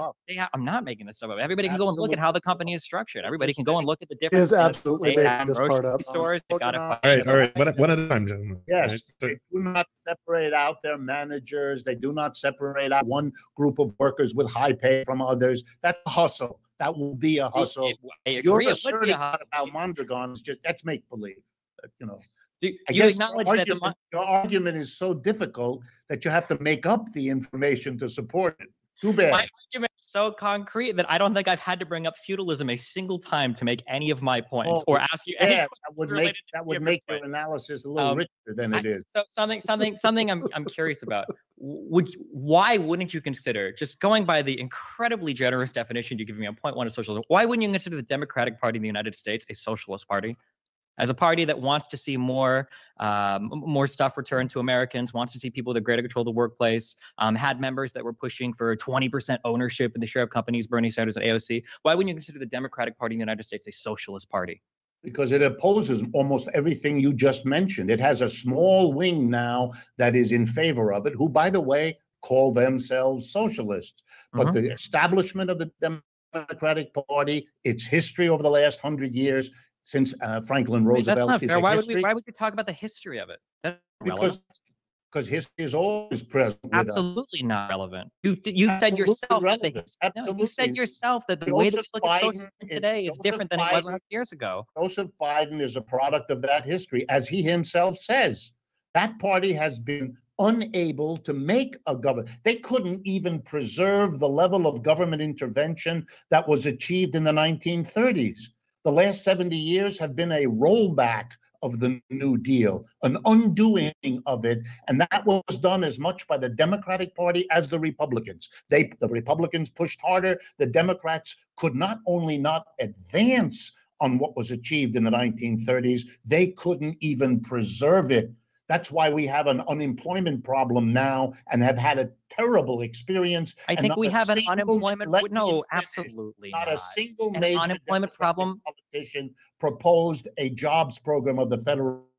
They worked so well in the 1930s. You couldn't even have the courage to come up with what was already done. It's been a retreat. The Democratic Party has been a retreat from what it did before.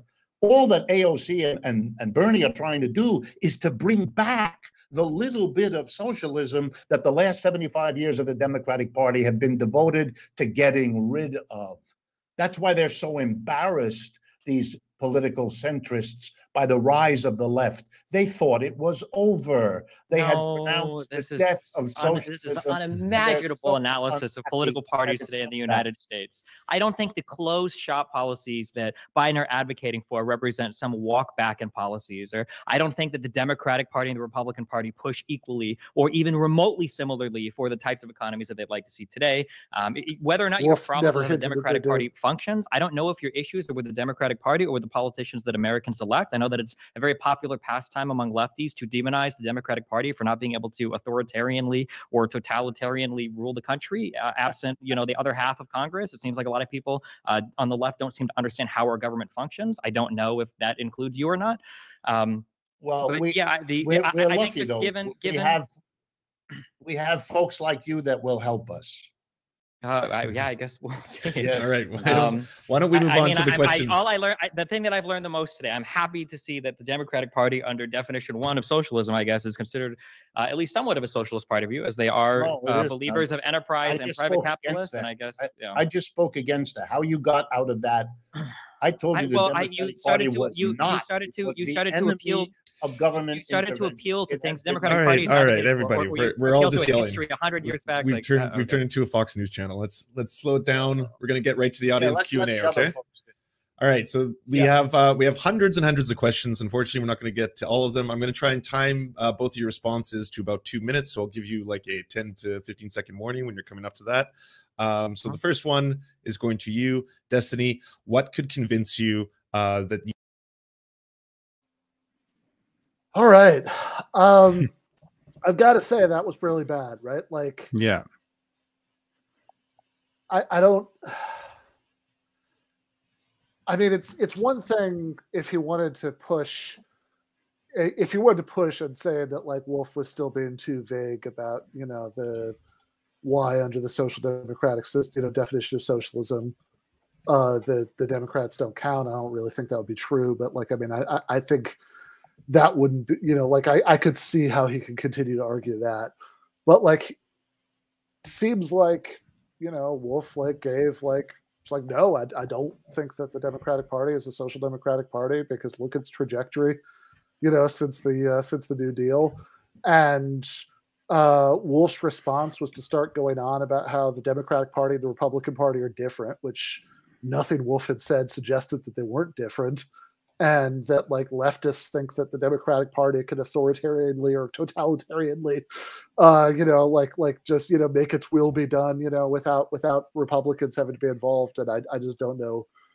I mean, I guess the idea there is that, oh, really, the Democrats have these like super social democratic, you know, policy preferences, but they just don't have the power to carry them out. But like, it just, you know, I mean, that would be, you know, maybe that's like a charitable reading of what Destiny was saying there, but like overall, it just didn't seem like it engaged with what Wolff was saying.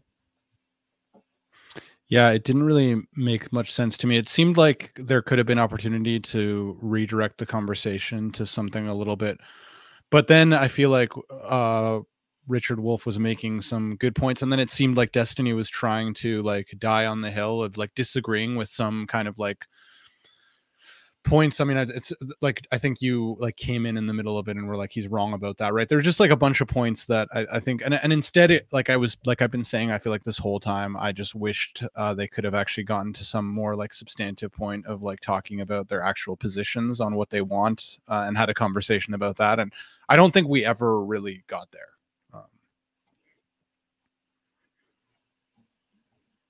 Yeah. I will say, I think, oh, sorry. No, please. My internet's cutting out a little bit, so I don't know if I'm coming in clear. Nope, you go. I will say, in defense of one of the points that Destiny was making about the relevance of the history, right? I could see making an argument about, so if I say, well, it seems like under your definition of socialism, it's so broad that I could include the Democratic Party. And then Richard Wolff responds by, you know, talking about the history of the Democratic Party and how they've done all these very non-progressive things in the past. It feels like you could make a reasonable a response to that by just saying like, well, okay, well, the fact that this single party can oscillate so quickly between being obviously right-wing on the one hand and seemingly almost being classified under your definition of socialism on the other hand, that just speaks to your definition being overly vague. I could see that being like a reasonable point. Yeah, I mean, I guess it just seems like if Destiny's core claim is if you're like, because you could rephrase this entire thing, like, because it seems like Destiny is sort of making this weird, like, very unclear to me a combination of 2 points. One is it's not reasonable to call social democracy a form of socialism, and then the other one is, well, why isn't the Democratic Party, you know, count as like an instance of a social democratic party?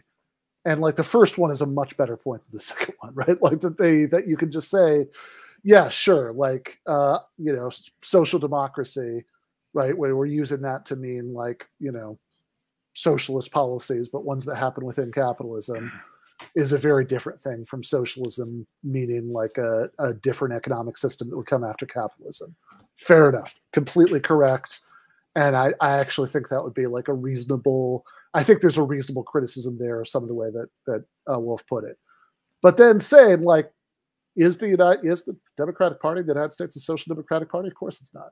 I mean, like Wolff is just obviously right about that they have that, like, yeah, there's a social democratic wing of the Democratic Party, but it's like relatively powerless within the Democratic Party as a whole. Like, so it just seems like is the Democratic Party similar to, you know, the kinds of labor or socialist parties that Wolff is talking about, that had these that were trying to, you know, that are trying to reform capitalism in the kinds of ways that he's talking about? It seems like no, and the history is going to be like very relevant. You know, like at that point, like I understand Destiny's point when he doesn't like Wolff talking about feudalism and all that. I actually, you know, think Wolff wasn't saying that much about feudalism, and what he was saying was like obvious, was pretty obviously relevant to what he was saying about capitalism. But like I can understand that because Destiny just wants like definitions that aren't, you know, instead of like talking about how different historical forms have related to each other or whatever, he just wants like necessary and sufficient conditions or whatever. I can sympathize with that. I mean, like that's my, you know, you know, I mean, I was trained to have that pathology too, but like I can, but like then, like if you're going to say, what is the political coloration? Like what's the political valence of the Democratic Party? Then I don't know. I mean, like it really seems like what the history of the Democratic Party is going to be very relevant to that, because it's like, yeah, does the Democratic Party like want to have, you know, support positive reforms to a greater extent than the Republican Party does? Sure, right? But like, if you're going to say, is the overall trajectory of this party politically social democratic, then like, then it seems like bringing in the history and saying like, okay, here's the ways that, you know, like, sure, there's like a moment maybe in the 30s when, and you're like, you know, we could even say like from the 30s to the 60s maybe, although really not continuously at all, right? Like, you know, there's kind of a moment with FDR and a moment with LBJ where, you know, the Democratic Party is doing things that are like a very modest version of European social democracy, but like in the several decades since then, no. I mean, that's not, you know, it's like it has like really trended pretty hard away from that, and then maybe like come back like a little bit since then, but like a lot of that's in response to that, you know, social democratic like wing that it has now, which actually does, as Wolff points out, call itself socialist. So I don't know. I'm gonna, like, I agree with all of your criticisms, like all of you guys' criticisms of like the overall way that the debate has gone, that the thing that would be most interested and the most directly relevant to their main difference, like how do you think that the economic system should work, is the thing that's gotten like the least airtime. Yeah. Of all the topics that they talked about. Like, yeah, totally. It's disappointing in that sense. I think, you know, on the point of Destiny's, you know, his desire for kind of like necessary, sufficient, you know, conditions, clear definitions.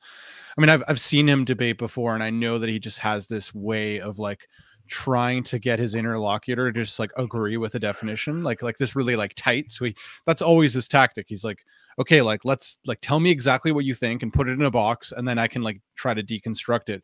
But then I think, you know, Wolff is coming with like a pretty sophisticated analysis of like the history of, you know, capitalism, socialism, and he's just not willing to do that. And I think in that sense, Destiny was just like super out of his depth, because he just like wasn't able to fit the mold of just like what he wanted to happen. And then, yeah, of course, you know, it's just, and then the outcome was just the thing with, just as you said, Ben, where the most interesting question just didn't really get any of the airtime. So yeah, I will say, I think that on the note of the Democratic Party being social democratic or not, I think I agree almost entirely with what Ben said, in that I agree that the Democratic Party wouldn't, as it currently exists and based on what it's currently doing, would not meet any reasonable definition for like a social democratic party.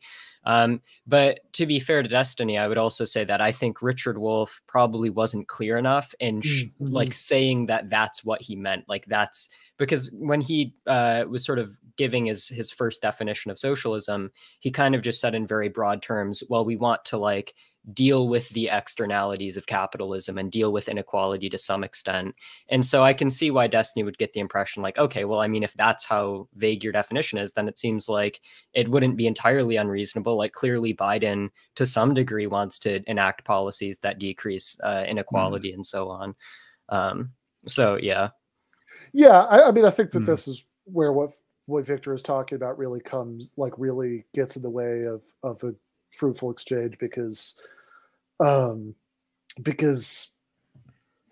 Professor Wolff is definitely like he's describing like sort of general historical trend lines, and so if you're hearing him in that way, it's clear what he's gesturing towards when he gives that like first definition of socialism, that like, yeah, he's basically saying social democracy, right? Like that's what he's getting at.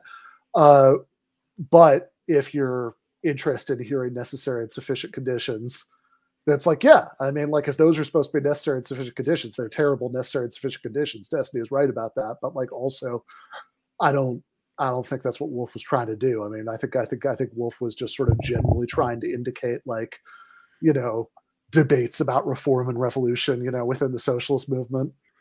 Yeah, I also think that I made an observation too earlier on that I think part of this, part of this is also, I think Destiny made just like a mistake with the way with the question he asked of Professor Wolff. So I noticed at the time that he didn't say, you know, what is the account of socialism that you support?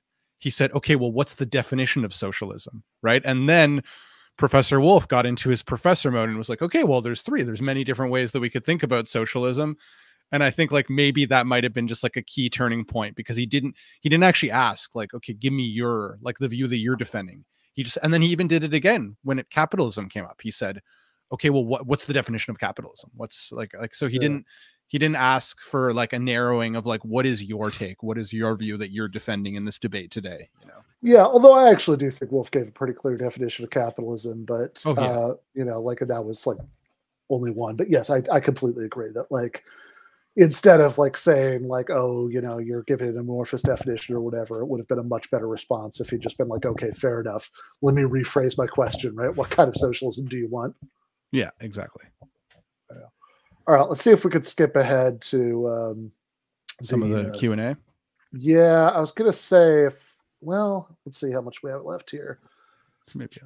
All right, so there is a little bit less than half an hour left to the debate as a whole. And so I think they said after the Q&A, they come back for closing statements, right? Yeah, I think so, yeah.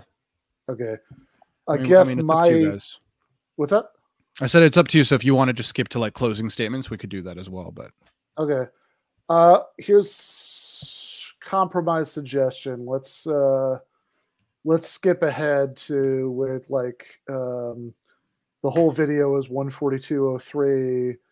I assume that the closing statements aren't any longer than the opening statements, so that's probably like the last 6 minutes. So why don't we watch like the last 10 or 15 minutes? We'll get some of the Q&A.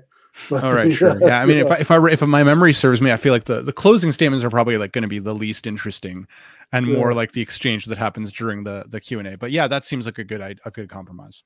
All right, let's do it. Yeah, usually we skip the Q&A entirely, but you know, but if it's fun, like let's get like a little bit of it. Yeah.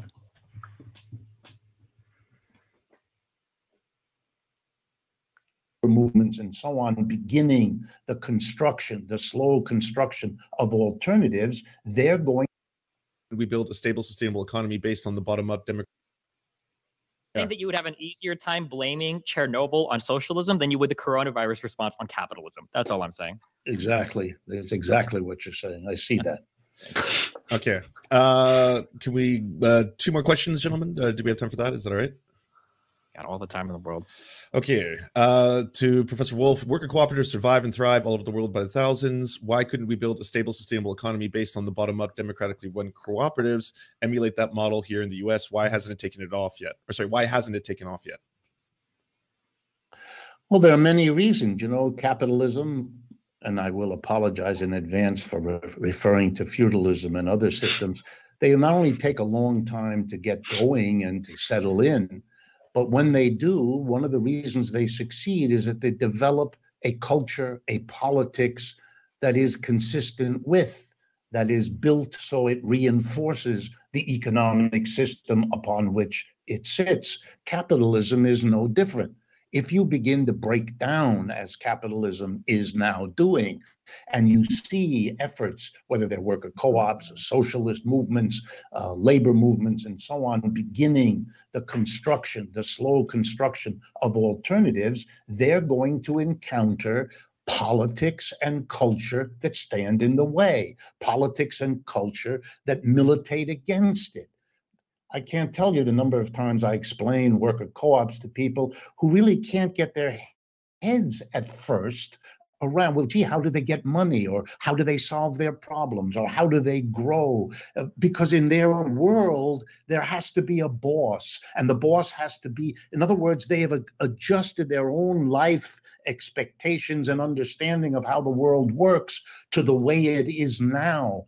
All of that is breaking down, but it takes time. And I think that's why you'll see that while worker co-ops have existed from the beginning, when the United States was even just a colony, why it takes a long time before the combination of breakdown of capitalism and the emergence of these alternatives gets up to speed so that people's political and cultural awarenesses allow them to flourish.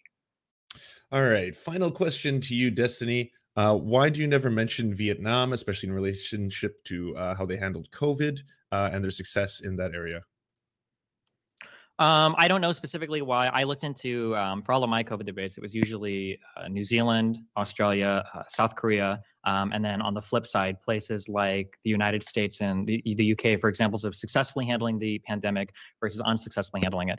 In terms of, that's for the coronavirus stuff. In terms of like economic history, my understanding is that Vietnam tried their single party state, labor unions can only exist under one party. They had a heavily socialized economy, but much like what existed in the USSR, people after their work shifts would have to spend time throughout the day engaging with like a shadow economy or kind of a black economy or a black market where they would have to buy and sell the goods that weren't otherwise available in their country. In Russia, they did this with a system, or in the USSR, they did this with a system of blats. I don't know if they've got a formal name for it in the Vietnamese economy, but it seems like the way that Vietnam has worked to kind of modernize their economy through, I think they're called I'm going to butcher that pronunciation, like the Doi Moi reforms, through all of these referendums they did in terms of bringing their economy more in line with being more successful. These have all involved the liberalization of their economy, the association with other economies around the world. And you could even see with some multilateral trade agreements like the TPP, outside pressure was actually forcing Vietnam to modernize on some of its labor rights. The Socialist Party of that country was not able to do it on its own. It needed some external association. And we can see that within countries, even socialist countries, that they still have massive problems with some of their populations. I mean, we can point to the Uyghur situation that exists in China as an example of what is supposedly a socialist country having a huge problem dealing with, equitable shares of how to treat people within its own borders. All right. Final question to you, Professor Wolff. Under your system of worker cooperatives, would I still get my PlayStation 5? Absolutely. You'd have to struggle a little bit for it. You'd have to talk to your fellow workers. You'd have to talk about the distribution of income. You'd have to compare your desire for PlayStation against all the other interests of all the other people. It wouldn't be something you worked out on your own with your particular boss in any way. It would have to be a democratic decision. You'd have to come to terms with that the way you do with democratic decisions now in our society, to the extent that we have them. And I would like to add only that if Steve is interested, he could also look at the experience with COVID that the Cubans had, because it is in many ways even better than the ones that the Vietnamese had. For the purposes of complete transparency, I'm just going to state that last question was actually my own. And now we'll move on to closing statements. We'll begin with Destiny, and then we will end with Richard Wolff. You have 3 minutes. Oh, geez, I didn't write a closing statement. So at the end of this, I guess my important takeaway for all of this is I think that it is crucial not to moralize our economic systems. I think that when you start to moralize economic systems, what you forget is that an economic system is merely a tool. I don't want to ask a question of like, is a hammer good or evil? I want to ask, like, what is the best type of nail that you can hit with a particular hammer? When you begin to point out whether or not a particular economic system is in and of itself good or evil, then you lose sight of what economies are supposed to do, which is efficiently allocate capital or natural resources in ways that make a country as prosperous as possible. I do agree with Richard Wolff and probably with every socialist or every left-leaning person around the world that there are a ton of problems that exist in the Western world, and more specifically in the United States today, relating to things like inequality, social justice, lack of access to things like healthcare or education or basic things like food stamps or shelter or or other like basic necessities. I just don't see how a socialist society solves literally any of these things. And I don't feel like I've ever been given an adequate explanation by any socialist for how they would organize their society. Usually these arguments are incredibly amorphous or vague, such that literally everything is socialism. Like you can still have private enterprise and co-ops, and the government does some things, and voila, that's socialism, which just sounds like liberalism to me with government intervention, which is liberalism. Or they try to make arguments for more strict forms of socialism. But I think that it's hard to get them to admit that in those stricter forms of socialism, they would disallow things like private investment. I've got to say, this seems like a really weird false dichotomy, especially because Wolff unambiguously laid out something that fits into neither of these boxes, right? Which is that, what he means by socialism is an economy that is predominantly worker controlled. Right. He said it would be mostly worker control with a smattering of wage labor. And there are all kinds of legitimate ways you could, things you could object to that Wolff didn't say enough about how you would bring that about. He didn't say enough about what the mechanics would be. All fair, criticisms, but like he did clearly give a definition that is neither what Destiny is calling strict socialism, where you completely disallow wage labor, or so amorphous you're just describing liberal capitalism. Yeah, and I think also importantly, like, it's very clear that there are ways to get to what Richard Wolff has advocated for without disallowing private investment or anything like that. Like you can have private investment and just have, like, as I said earlier, like tax credit incentives or preferential loans or other ways of things that can coexist with private investment while also making sure that co-ops are like the predominant business model. And also, I guess the comment about not moralizing economic systems was a little weird to me. I don't really understand what he means by that. Like, I guess I get that he's like, so I mean, I guess like I get that like Destiny is just like a traditional utilitarian or whatever. And so I guess the way he's looking at it is just like, I just want an economic system that produces the most stuff and then we can distribute it however else we want. But I mean, firstly, most socialists are going to take some sort of line such that they are just going to say that there are intrinsically immoral properties of, like private ownership of the means of production apart from how it distributes the resources that it creates. And it seems like just asserting like, well, no, you can't think that it has to all be about the distribution without giving some sort of like an argument for that, I guess, like normative ethical position. I guess like that just doesn't seem to give most socialists any reason to buy into that. But I mean, also, like, even if you are a utilitarian, there might still be components of capitalism that are just these huge utility drains that don't have to do with how much stuff it produces, that, count against it, right? Such that it is inherently immoral apart from the production element. So yeah, I guess I'm just not super clear on what he meant by that. Yeah, that seemed super weird to me. I remember it in the opening statement, and then it kind of got lost. So I'm glad he said it again just now, because it just seems so arbitrary. Like that just seems to be a way of saying you're not allowed to have moral objections to the way that an economic system is organized. That like you're not allowed to think morally about how an economy should be organized, and I don't know why not, right? I mean, like what's the argument for not for not objecting to any economic system on the basis of any moral principle. Like that just seems like such a weird rule. Like if it seems like what he's laying down is the only value that you're allowed to use when judging a form of economic organization is efficiency, like productive efficiency. It's like, okay, I can see why that's one value that you would take into account when judging economic systems, but why on earth would it be the only value? Like, it seems totally plausible to me that you could have two economic systems and one is like, 5 or 10% less productively efficient than the other one, but the other one is better in so many other ways that, like, clearly overall the slightly less efficient one is better. That seems like a bizarre thing to just disallow in principle. I mean, it seems like he's, and I also wonder if he would even really consistently apply this. Like, he doesn't, like, can we not object to feudalism on moral grounds? Like, is the only problem with feudalism that it's less efficient than capitalism? Or could there be other things that are, like, morally objectionable about, like, feudal ways of organizing production? Yeah. I mean, sorry. Oh, sorry. No, you could go ahead. Yeah. Okay. Well, I mean, one thought I had on this whole question of what he could mean by moralizing, and I wonder, and Ethan could maybe speak to this, is like the types of, like, kind of like streamer Twitch socialists that he's, like, used to talking to.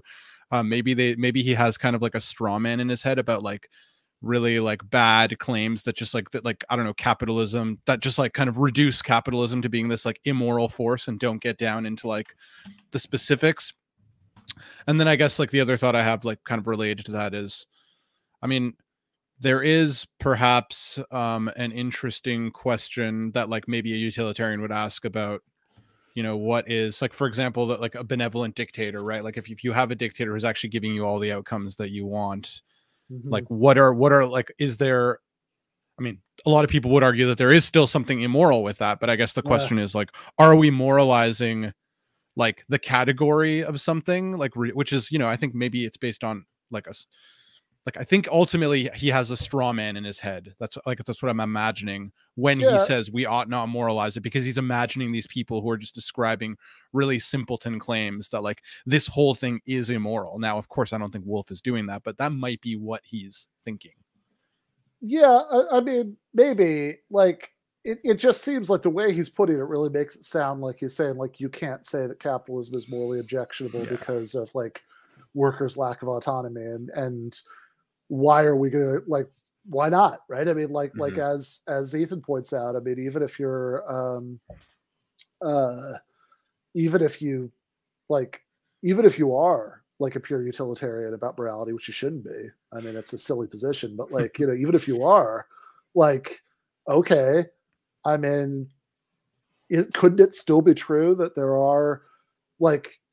there could be things about a way of organizing production, like, in themselves, like, as opposed to the accompanying political system, to the extent that those are separable, right? As opposed to, like, whether you're doing anything later to redistribute the results, but, like, could it just be true that there are things about the way that you're organizing production in your society that, like, lead to unnecessary suffering, that like, people are more miserable because, like, they don't like having to follow orders from people that they have no power over all day? I mean, like, that seems like a weird thing to just rule out in principle.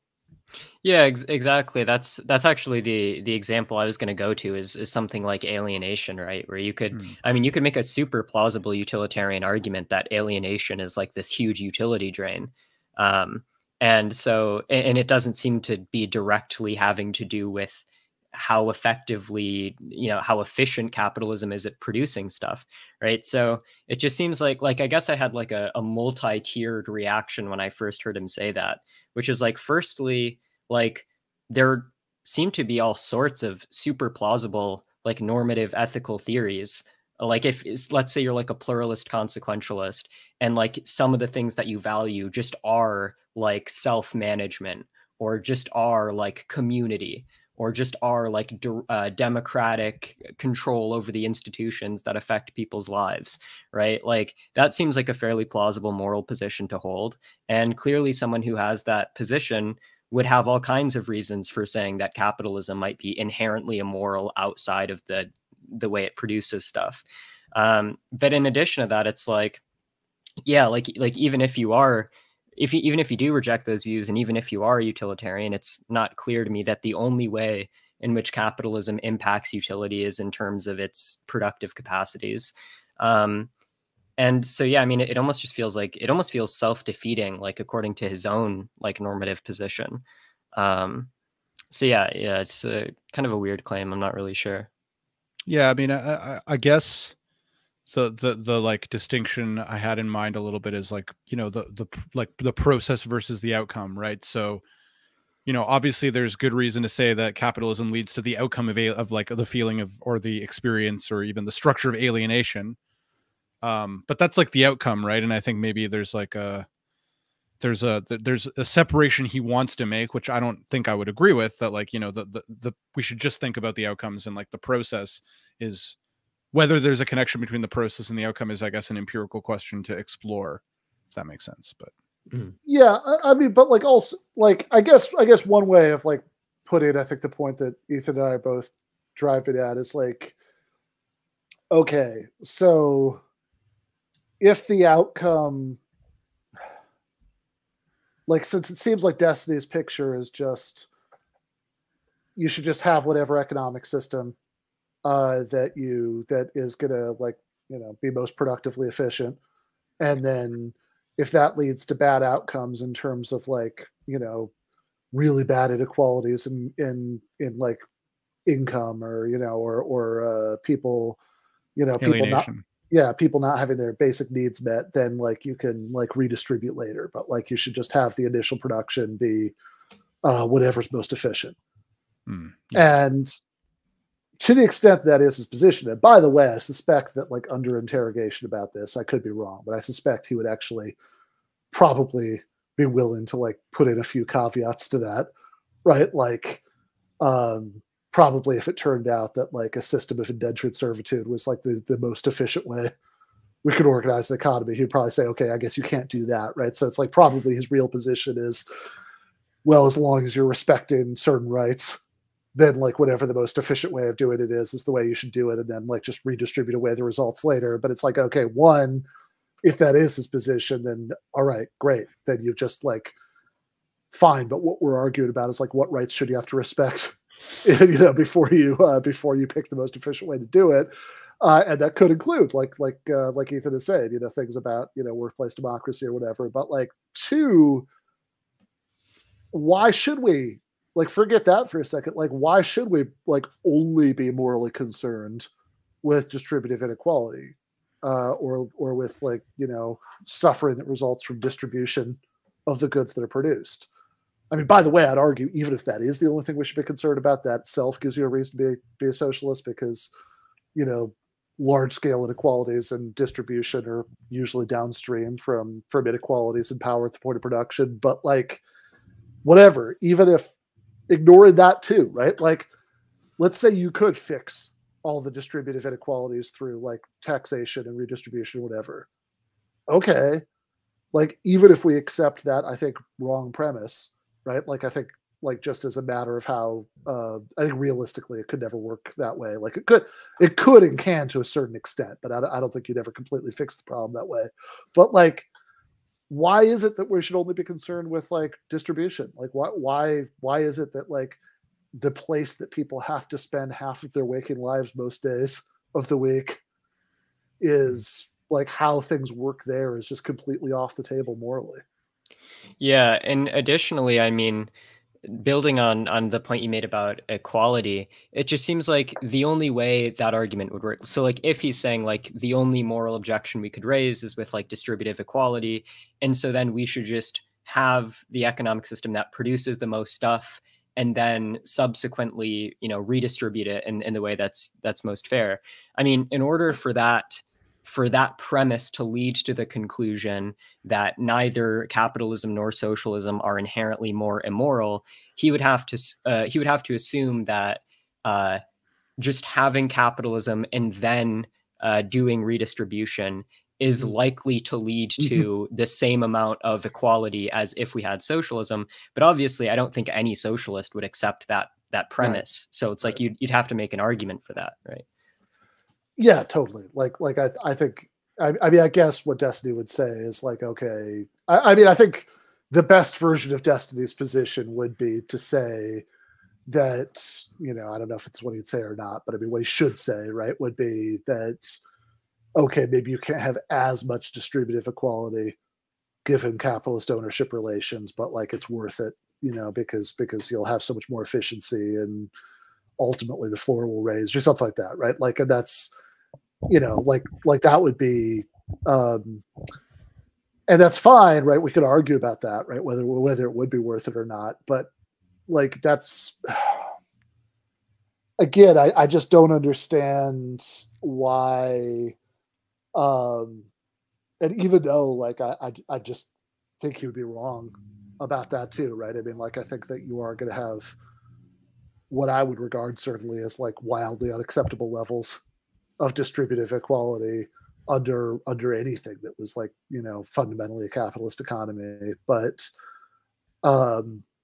and I don't think that like a sort of reasonable form of socialism that we could like feasibly imagine in the near future would be so much worse for efficiency, you know, that wouldn't be worth it. But like, again, I just don't understand what principled reason there could be for saying that the only things that we get to, the only values that we should possibly apply when thinking about economics are efficiency and distributive equality. Like, yeah, those are two ones that are important, but like, you know what, like personal autonomy isn't important. Like just like suffering, like coming, like, you know, people being miserable because like they're so alienated, you know, because of their lack of autonomy at work, like that's not important. Like it seems like there could be like tons of things that are like plausibly morally important that he's just like ruling out with this like weird diktat about like, you know, you're not allowed to moralize economic structures. All right, let's go back and watch the last few minutes of this. And I guess it bothers me because some innovations and things have existed only under the framework of capitalism that even with public research and public pushing, you weren't able to get. For instance, I believe the LED was discovered or was invented in Russia like 100 years ago. And it wasn't until Western private enterprise took a hold of that invention and started utilizing it that anybody was able to actually enjoy the invention. All right, thank you. And now Professor Wolff, closing statements. You have 3 minutes. Sure. I think it's very hard for people to break out of the straitjacket that capitalism, having existed for 300 years, imposes on us, often unconsciously, often through the medium of our parents, our teachers, and so forth. I respect that. That's difficult. Human beings have a hard time doing that. I'm included. But I think that what is unique here is that all those problems of American capitalism that Steve just listed, the difference is whether you see those as distinct problems that you, as a good liberal, think that the government could address or that some institutional adjustment could address. People who have looked at the inequalities, the instability, the injustices of capitalism have tried that for a long time, and it doesn't work. The fact of the matter is we have more inequality now than we had 10, 40, and 60 years ago. That's the system that we live in. It's as though what the liberal does is look for every possible explanation other than that the basic system is the problem and system change is the solution. And one last effort to clarify, since it seems murky for Steve. The difference I advocate is a radical transformation of the workplace so that the person who comes to work is no longer overwhelmingly an employee, a drone, told where to sit and what to do with what machine on what occasion, and then at the end of the day is told, go home. What happens to what you helped to produce is none of your business. That transforming that into a collective community that democratically decides so that every worker has 2 job descriptions, the particular task and your equal participation in running, designing, and organizing the enterprise. That is a liberation of human capability. It is a transformation of life from the bottom up and represents a kind of socialism which, were it to be achieved, would be a control on the government so it does what the people need and not get shifted off to other things that sustain the state as against the people. That's a lesson learned from the earlier socialisms that the newer socialisms have incorporated. The mass of people will determine, as capitalism, especially in the United States, declines, whether, when, and how to move forward. But the yearning to do better than we're doing in US capitalism, that's already a fact. It's now only a question where it'll go. That's time. The very fact that this conversation is happening and that someone like me was invited to participate is itself a sign of where things are going. All right. Thank you so much for participating in this on both parts. Would either of you like to plug any of your current social projects or what you have going on? I'm good. Okay, Richard. All I would say, if anyone is interested in the kinds of things I have to say, we maintain a website, democracyatwork.info. From there, you can find everything that we do. Very simple. All right. Thank you so much. Thanks, everybody.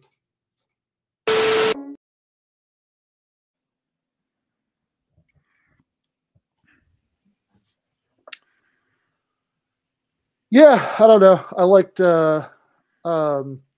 I think it got a little bit vague at the end, but if it had, like, I think if Wolff's statement had ended like 40 seconds earlier, I was just, I think like no lies detected would have been a sufficient summation, but maybe since it was a little vague at the end, there are reasonable criticisms to be made here.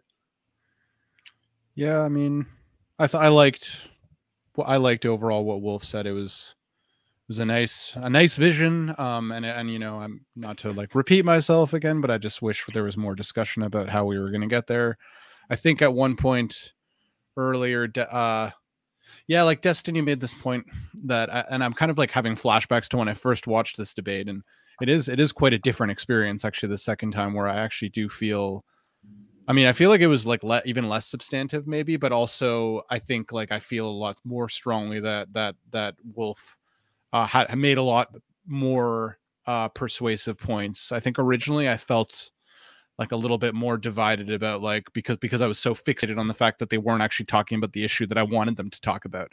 But yeah, I think at one point Destiny said something, a lot of socialists don't want to admit the kind of like coercion or something like that would be necessary for certain things. And, I know Ethan brought up some incentives, but I think, that's the meat of the question. How would that work? That didn't get, then I'm just repeating myself what I said before, but that is the meat of the question that didn't get answered. That's like my main takeaway, I suppose. But I did enjoy seeing, Professor Wolff, his personality come through, with some of his own brand of kind of owns were enjoyable to watch. So yeah. Mm-hmm. Yeah, I agree with the coercion point. Like, well, it's kind of bizarre because I feel like the issue really that's at stake is like wage labor ethically problematic, right? Because if it is, then obviously it's okay to coerce. Like, I don't think Destiny has a problem with us saying you're not allowed to, like, if you're going to start a business, it can't be one wherein you're sexually harassing your employees, right? Like, we're okay with coercively enforcing that standard, right? And so, like, really, it just seems like the point of contact is whether there is something ethically problematic about this hierarchical arrangement at the workplace. Yeah, I think that is probably the core of their difference. Although, whatever. I'm just gonna be. I'm not going to spend too much time on this because I think it's something all three of us have said a bunch of times tonight, which is that I think what this sort of, like, this is the kind of debate that actually makes me wish that like I was watching like some like old fashioned debate at like, you know, in like the dining hall at Cambridge or something where they like read out the proposition at the beginning, you know, like, and everybody referred back to it a bunch of times over the course of it. Cause it's like, I would just be fascinated to know what the like proposition is that you could summarize that like all of this was about, right? Like, so a lot of it seems to be about what Ethan just said. Right? Yeah. Like it's definitely like a lot of what they were disagreeing about. I do think some of what they were disagreeing about was whether you can just sort of like reform away the defects of capitalism without changing the fundamental economic structure. I mean, that's the point that Wolff ended on. And it does seem like that's some of what they're disagreeing about, right? Because like I think that part of what Destiny is saying in what we were just riffing out a few minutes ago about how, you know, you shouldn't moralize economic structures. Like, I don't understand. Like, I don't think that there's a charitable reading of that doesn't include, don't worry, we could just reform away, you know, the bad effects of capitalism. So we shouldn't be like, you know, we shouldn't be moralizing about capitalist economic structures. You know, we should just accept this as like something we need for economic efficiency, and then we can, you know, and then we can reform away the bad results. In which case, I think like Wolff's response at the end is like very powerful and on point, right? Like it's like, well, hold on, like, you know, which is basically like, okay, guys, how's that going, right? Like, you know, we have more distributive inequality now, you know, than we had in the 1960s. So, you know, that's not going to work. But then like also some of the debate was about, you know, I don't know how to define socialism, and some of the debate was about whether Russia or Japan, you know, had more economic growth in the mid 20th century. And I definitely found like the last couple subjects like way less interested than the first two. Yeah, totally. You know you know what show used to have such great of those kinds of debates that you wished it was strangely like William F. Buckley, his old show. Yeah, Fire and Line. Yep. Man, those had great debates on that show. It just made me think of that because I feel like I always thought that was like some pretty high quality like content. I think it was even PBS. Yeah, it was PBS. Well, I think it's actually really important that it was PBS because I think, ironically, given Buckley's political views, I don't think Fire and Line could have existed on a non-public television network. Yeah, I agree. You know, like they would have just been like, well, shit, like what the people are going to get bored and they're going to click away before the commercials, you know, like that's, you know, like, but because it's PBS, there was room for these like really good, interesting, in-depth discussions. Yeah, I love, like, I mean, Buckley is like a strange and sinister clown, but like I kind of love Fire and Line. Like we've done like a couple of those. I think they're great. It's interesting though that like it's true that at that time you would have needed PBS to do it, but one, I guess, optimistic point about the age we live in now is like the fact that you exist. It's like there is clearly an appetite for long form engagement with ideas. So yeah, definitely. I mean, look, not to you know, I guess I am going to open it, but I'm hoping that I can close it again in 30 seconds. Like, you know, but like, you know, the Joe Rogan Experience is way more popular than CNN, and those are like 3-hour conversations. You know, like that does tell you something about people's. Yeah, absolutely. Exactly. Yeah. I think there's a ton of appetite for this, and yeah, I agree with you. I mean, like I think that like within the limits of television as a medium, you could have only had Fire. You know, you could have only have had Fire and Line and PBS or some equivalent like public entity.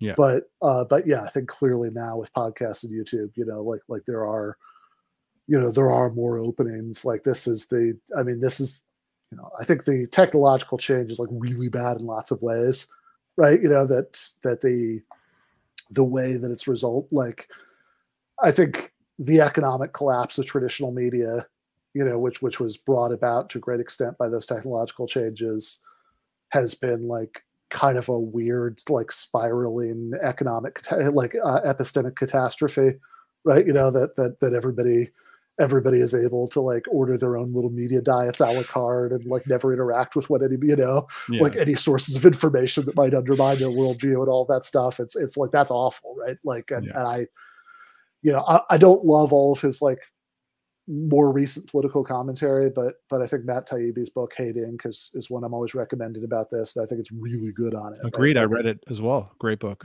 Mm-hmm. Like I think he's like exactly on point. Like I don't think Taibbi himself would think of what he's doing this way, but like I think it's like essentially like a really good materialist analysis of like what's wrong with contemporary media and how that gives you these like stupid eternal culture wars. So yeah, I mean, point to him for writing that book for sure. But yeah, I mean, so again, in many ways it's a catastrophe, but like that is definitely a good thing about it, right? I mean, that this channel can exist, you know, that there can be like both, that you can have openings for like distant perspectives that, you know, like wouldn't, you know, like back when you had like, you know, 60 million people or whatever watching Walter Cronkite talk about Vietnam, then like that was good because people weren't epistemically siloed, but it was also like really bad for all the reasons that Chomsky and Herman were talking about, you know, that like any kind of like useful dissident perspective was just like completely frozen out of it, that like to find that stuff, you had to be reading like zines that people were making with Xerox machines. Exactly. You know? And I mean, nowadays, you know, you could go to Ethan's channel and you can see that he's got, you know, like a 3.5 hour defense of egalitarian justice that has like, I don't know, 3,000 views or something. Like, totally. Yeah. Like it's cool. Yeah. I was surprised about that. It's like, it did pretty well. Who wants to like listen to me talk about like Cohen and Rawls for like 3 hours? But apparently like enough people, you know? Yeah. No, I think so. You should come on and do a patron episode on that, on the Cohen Rawls debate. I think that'd be really interesting. Yeah, that's an interesting debate. I think I talked with I briefly talked about that with Victor and Matt a while ago. It's an interesting conversation. Yeah. No, I think that's something I'd definitely be up for.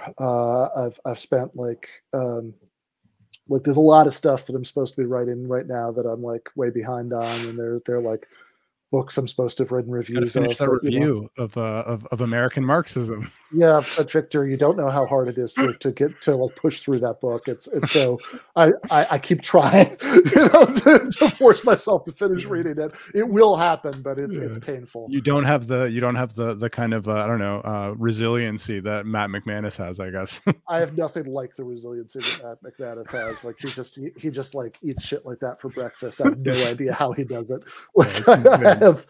Like I do like make myself like read a couple of conservative books a year, just like kind of keep myself honest and see what they're saying. But like, but it's so mind-boggling. It's so hard. Like, and I tried. One thing that I tried, you know, so I could finish my half of the review. Matt and I are supposed to write of that. Like, one thing I try is like, okay, sometimes with like books where the writing is kind of shitty and like I have trouble, you know, getting through it. Like, I'll just like I'll just jumpstart it by you know, getting it on Audible and like listening to it like while I'm walking the dog and washing dishes and whatever. And then like that way I'll like, you know, consumed enough of it, I can go back and read it and like finish it quickly. And I tried to do that with American Marxism, the Mark Levin book. But the problem is that Mark Levin narrates the book. So it's so I realized really quickly it was just going to be 10 hours or something of Mark Levin screaming at me, and I just couldn't do it. Oh God, that sounds terrible. Yeah, it's not. It's good. funny though, Matt McManus, like he because he's read so many conservative books, it's just like funny that he'll sometimes come to me and be like, you know, this James Lindsay book is like not that bad, just because, you know, in relative to all the other shit he's reading, it's just like funny. His whole like kind of like criteria for judging what's good is like, I feel like warped by just what he puts himself through. The screenshots I've seen for the Lindsay book have been brutal. Yeah, but I will say they're not. They really aren't as bad as American Marxism. Like, American Marxism is just this like very screamy guy, just like transcribing like what he does and like stitching together like copied and pasted quotes to like pad it out, and it's rough going.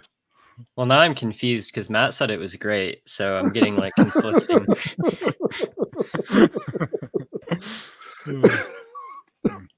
God. Yeah, I mean, like for perspective, I read the entirety, every single page of The Right Side of History, how reason and moral purpose made the West great by Ben Shapiro.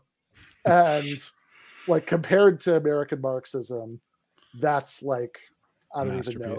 Yeah, that's a masterpiece. Like that's great. Like, you know, and at the time I thought that was like, I thought that was bad. Like I read go back to William F. Buckley, read a bit. I just called him a sinister clown, but I read God and Man at Yale right after I read The Right Side of History.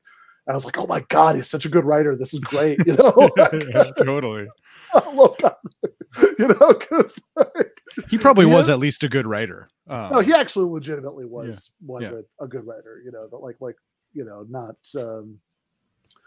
you know, not an amazing one or whatever, but a good one. You know, like legitimately, like that's he's like he has a good style. It makes it easy to get through. You know, like but whereas Shapiro, like.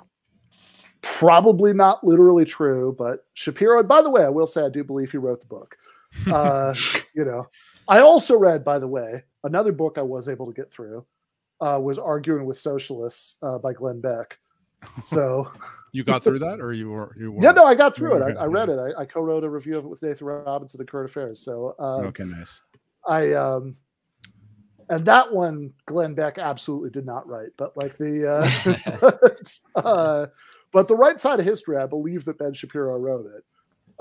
And I could just like reading it, what I kept thinking is like, probably not literally true, but it really feels like he had a stack of 3x5 cards like next to him as he was writing, with like where he'd written down these quotations that he wanted to include in the book, and like you know, the person who said it and their birth and death dates, you know, because like every fucking time he like brings up a new thinker and like drops in a little quote from them, it feels like that like middle school book report style where, you know, like, you know, they, well, you know, as you know, David Hume, who lived from 17, you know, whatever.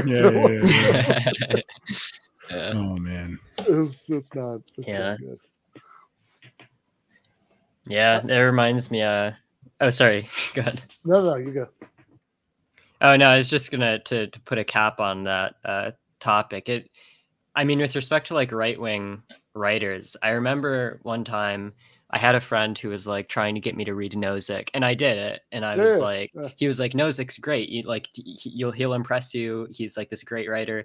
And I was like, yeah, I mean, that was pretty good, but like ultimately, I'm not convinced. Like I wasn't close to being convinced, but I mean, it was like kind of interesting, but I don't know why you hyped it up so much. And then he was like, all right, go read any other right-wing writer and then come back to me.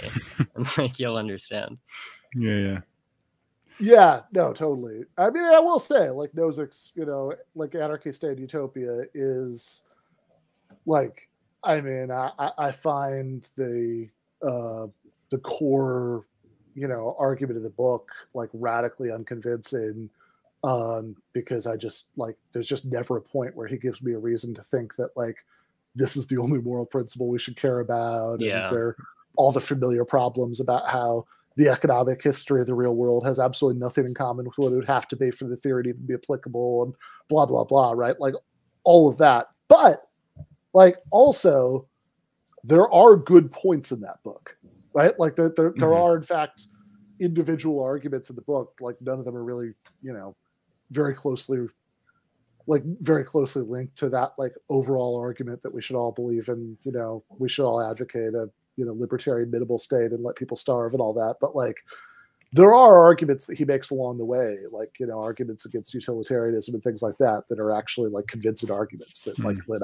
I, you know, like, I think the experience mission, like, okay, those, you know, like that's actually like a really good argument. You're totally right about that, you know, but like, which alone does differentiate it from, you know, any of the people that of course we're talking about, right? I mean, there's no, you know, I mean, like, yeah, I mean, like we just said, like And also, like, Nozick is an unusually like good writer for an analytic philosopher too. I think you have to give him that. But like, yeah, for sure. Is he? Would you even call him right wing, or is he kind of right wing in the philosophical sense that he's just like a philosophical libertarian, right? Well, he was a political libertarian. I mean, he basically was like a minarchist. Or like Michael Humer, who you debated once, Ben, right? Like he's kind of I guess he's like a libertarian also. Mm-hmm. Yeah, he's a libertarian. I think he actually I think Humer. He seems super good faith. I watched that debate. Like he just, Yeah. I mean, it's just so different than any other debate with a so-called libertarian. Yeah, definitely. I mean, like, yeah, I mean, he's obviously much smarter, and he's also like a sort of normal internet libertarian, and also he's, yeah, I mean, I think it is very good faith, but like it's, but I think he actually might be an even more extreme libertarian than Nozick. It's unclear to me. Yeah, I think Humer's an ANCAP. Yeah, I think he is, right. Like at the very least, he's flirting with that, you know, like but I think he probably is. So yeah, I mean, like yeah, Nozick and Humer are like the best of those guys because they're like, you know, good philosophers who just like happen to have some like twisted moral values and that like lead them to these like demented right wing, you know, conclusions about economics, but like but they're still like making like very careful arguments and, you know, like making a good faith effort to figure out how to get from A to B and all that stuff. They ask interesting philosophical questions, like totally. You know, Yeah, I think it is worth asking. You know, what really are the conditions that justify, like in an actual philosophical way, that like justify like the state's existence, the state's ability to coerce you. For sure. Yeah. Yeah, I agree with. I wholeheartedly agree with what Ben said. Like when I read Nozick, my original impression was like, okay, it feels like this guy is just telling me, if you accept at the outset this libertarian conception of what rights people have, then you'll draw libertarian conclusions. And it's like, yeah, I guess. Yeah, it's like Alvin Plantinga, who for anybody who's not familiar is this he's a analytic epistemologist and philosopher of religion who's also, you know, like a hardcore Calvinist, and he wrote this trilogy of books called, was it Warrant the Current Debate, which is about like epistemic warrant, like justification. Second one is warranted proper belief or something. I'm slightly messing up the name of the warranted proper function. I think that's it. And then the third one, which is like this huge book, is called Warranted Christian Belief, right? So it's like, it's all about like his view, but also it's the weirdest damn thing because it's like I think literally the last sentence of that book is, if, you know, we have, you know, if like Christianity is true, then we can know that God exists. It's like, okay. Yeah. I mean, I would have accepted that if that had been the first sentence, right? I mean, like that would have been totally fine. Oh yeah, I mean, it's so Pretty bizarre uncontroversial. because Alvin Plantinga, I mean, in general, I think he's usually super insightful. I mean, a lot of his arguments, I think, are some of the best arguments, like from apologists. Yeah.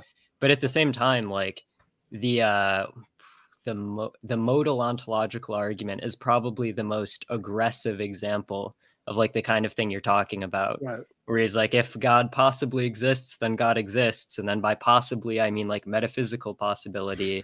And that just means that you already accept God exists. And it's like, okay, good job. Yeah, no, that's exactly the thing, you know, because it's like, I think that people, like, whereas I think I think a lot of people who are already Christians get excited about Plantinga because he gives them like an intellectually rigorous like framework for like how to think about what they already believe.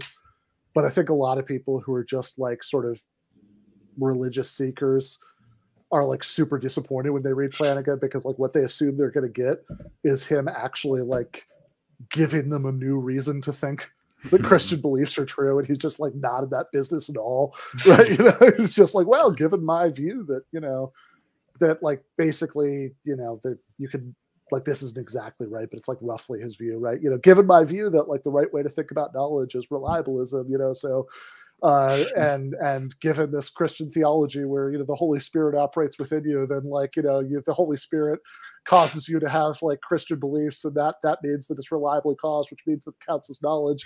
And it's like, I mean, even if you're right about every single element of that, that's just like not what people are looking for.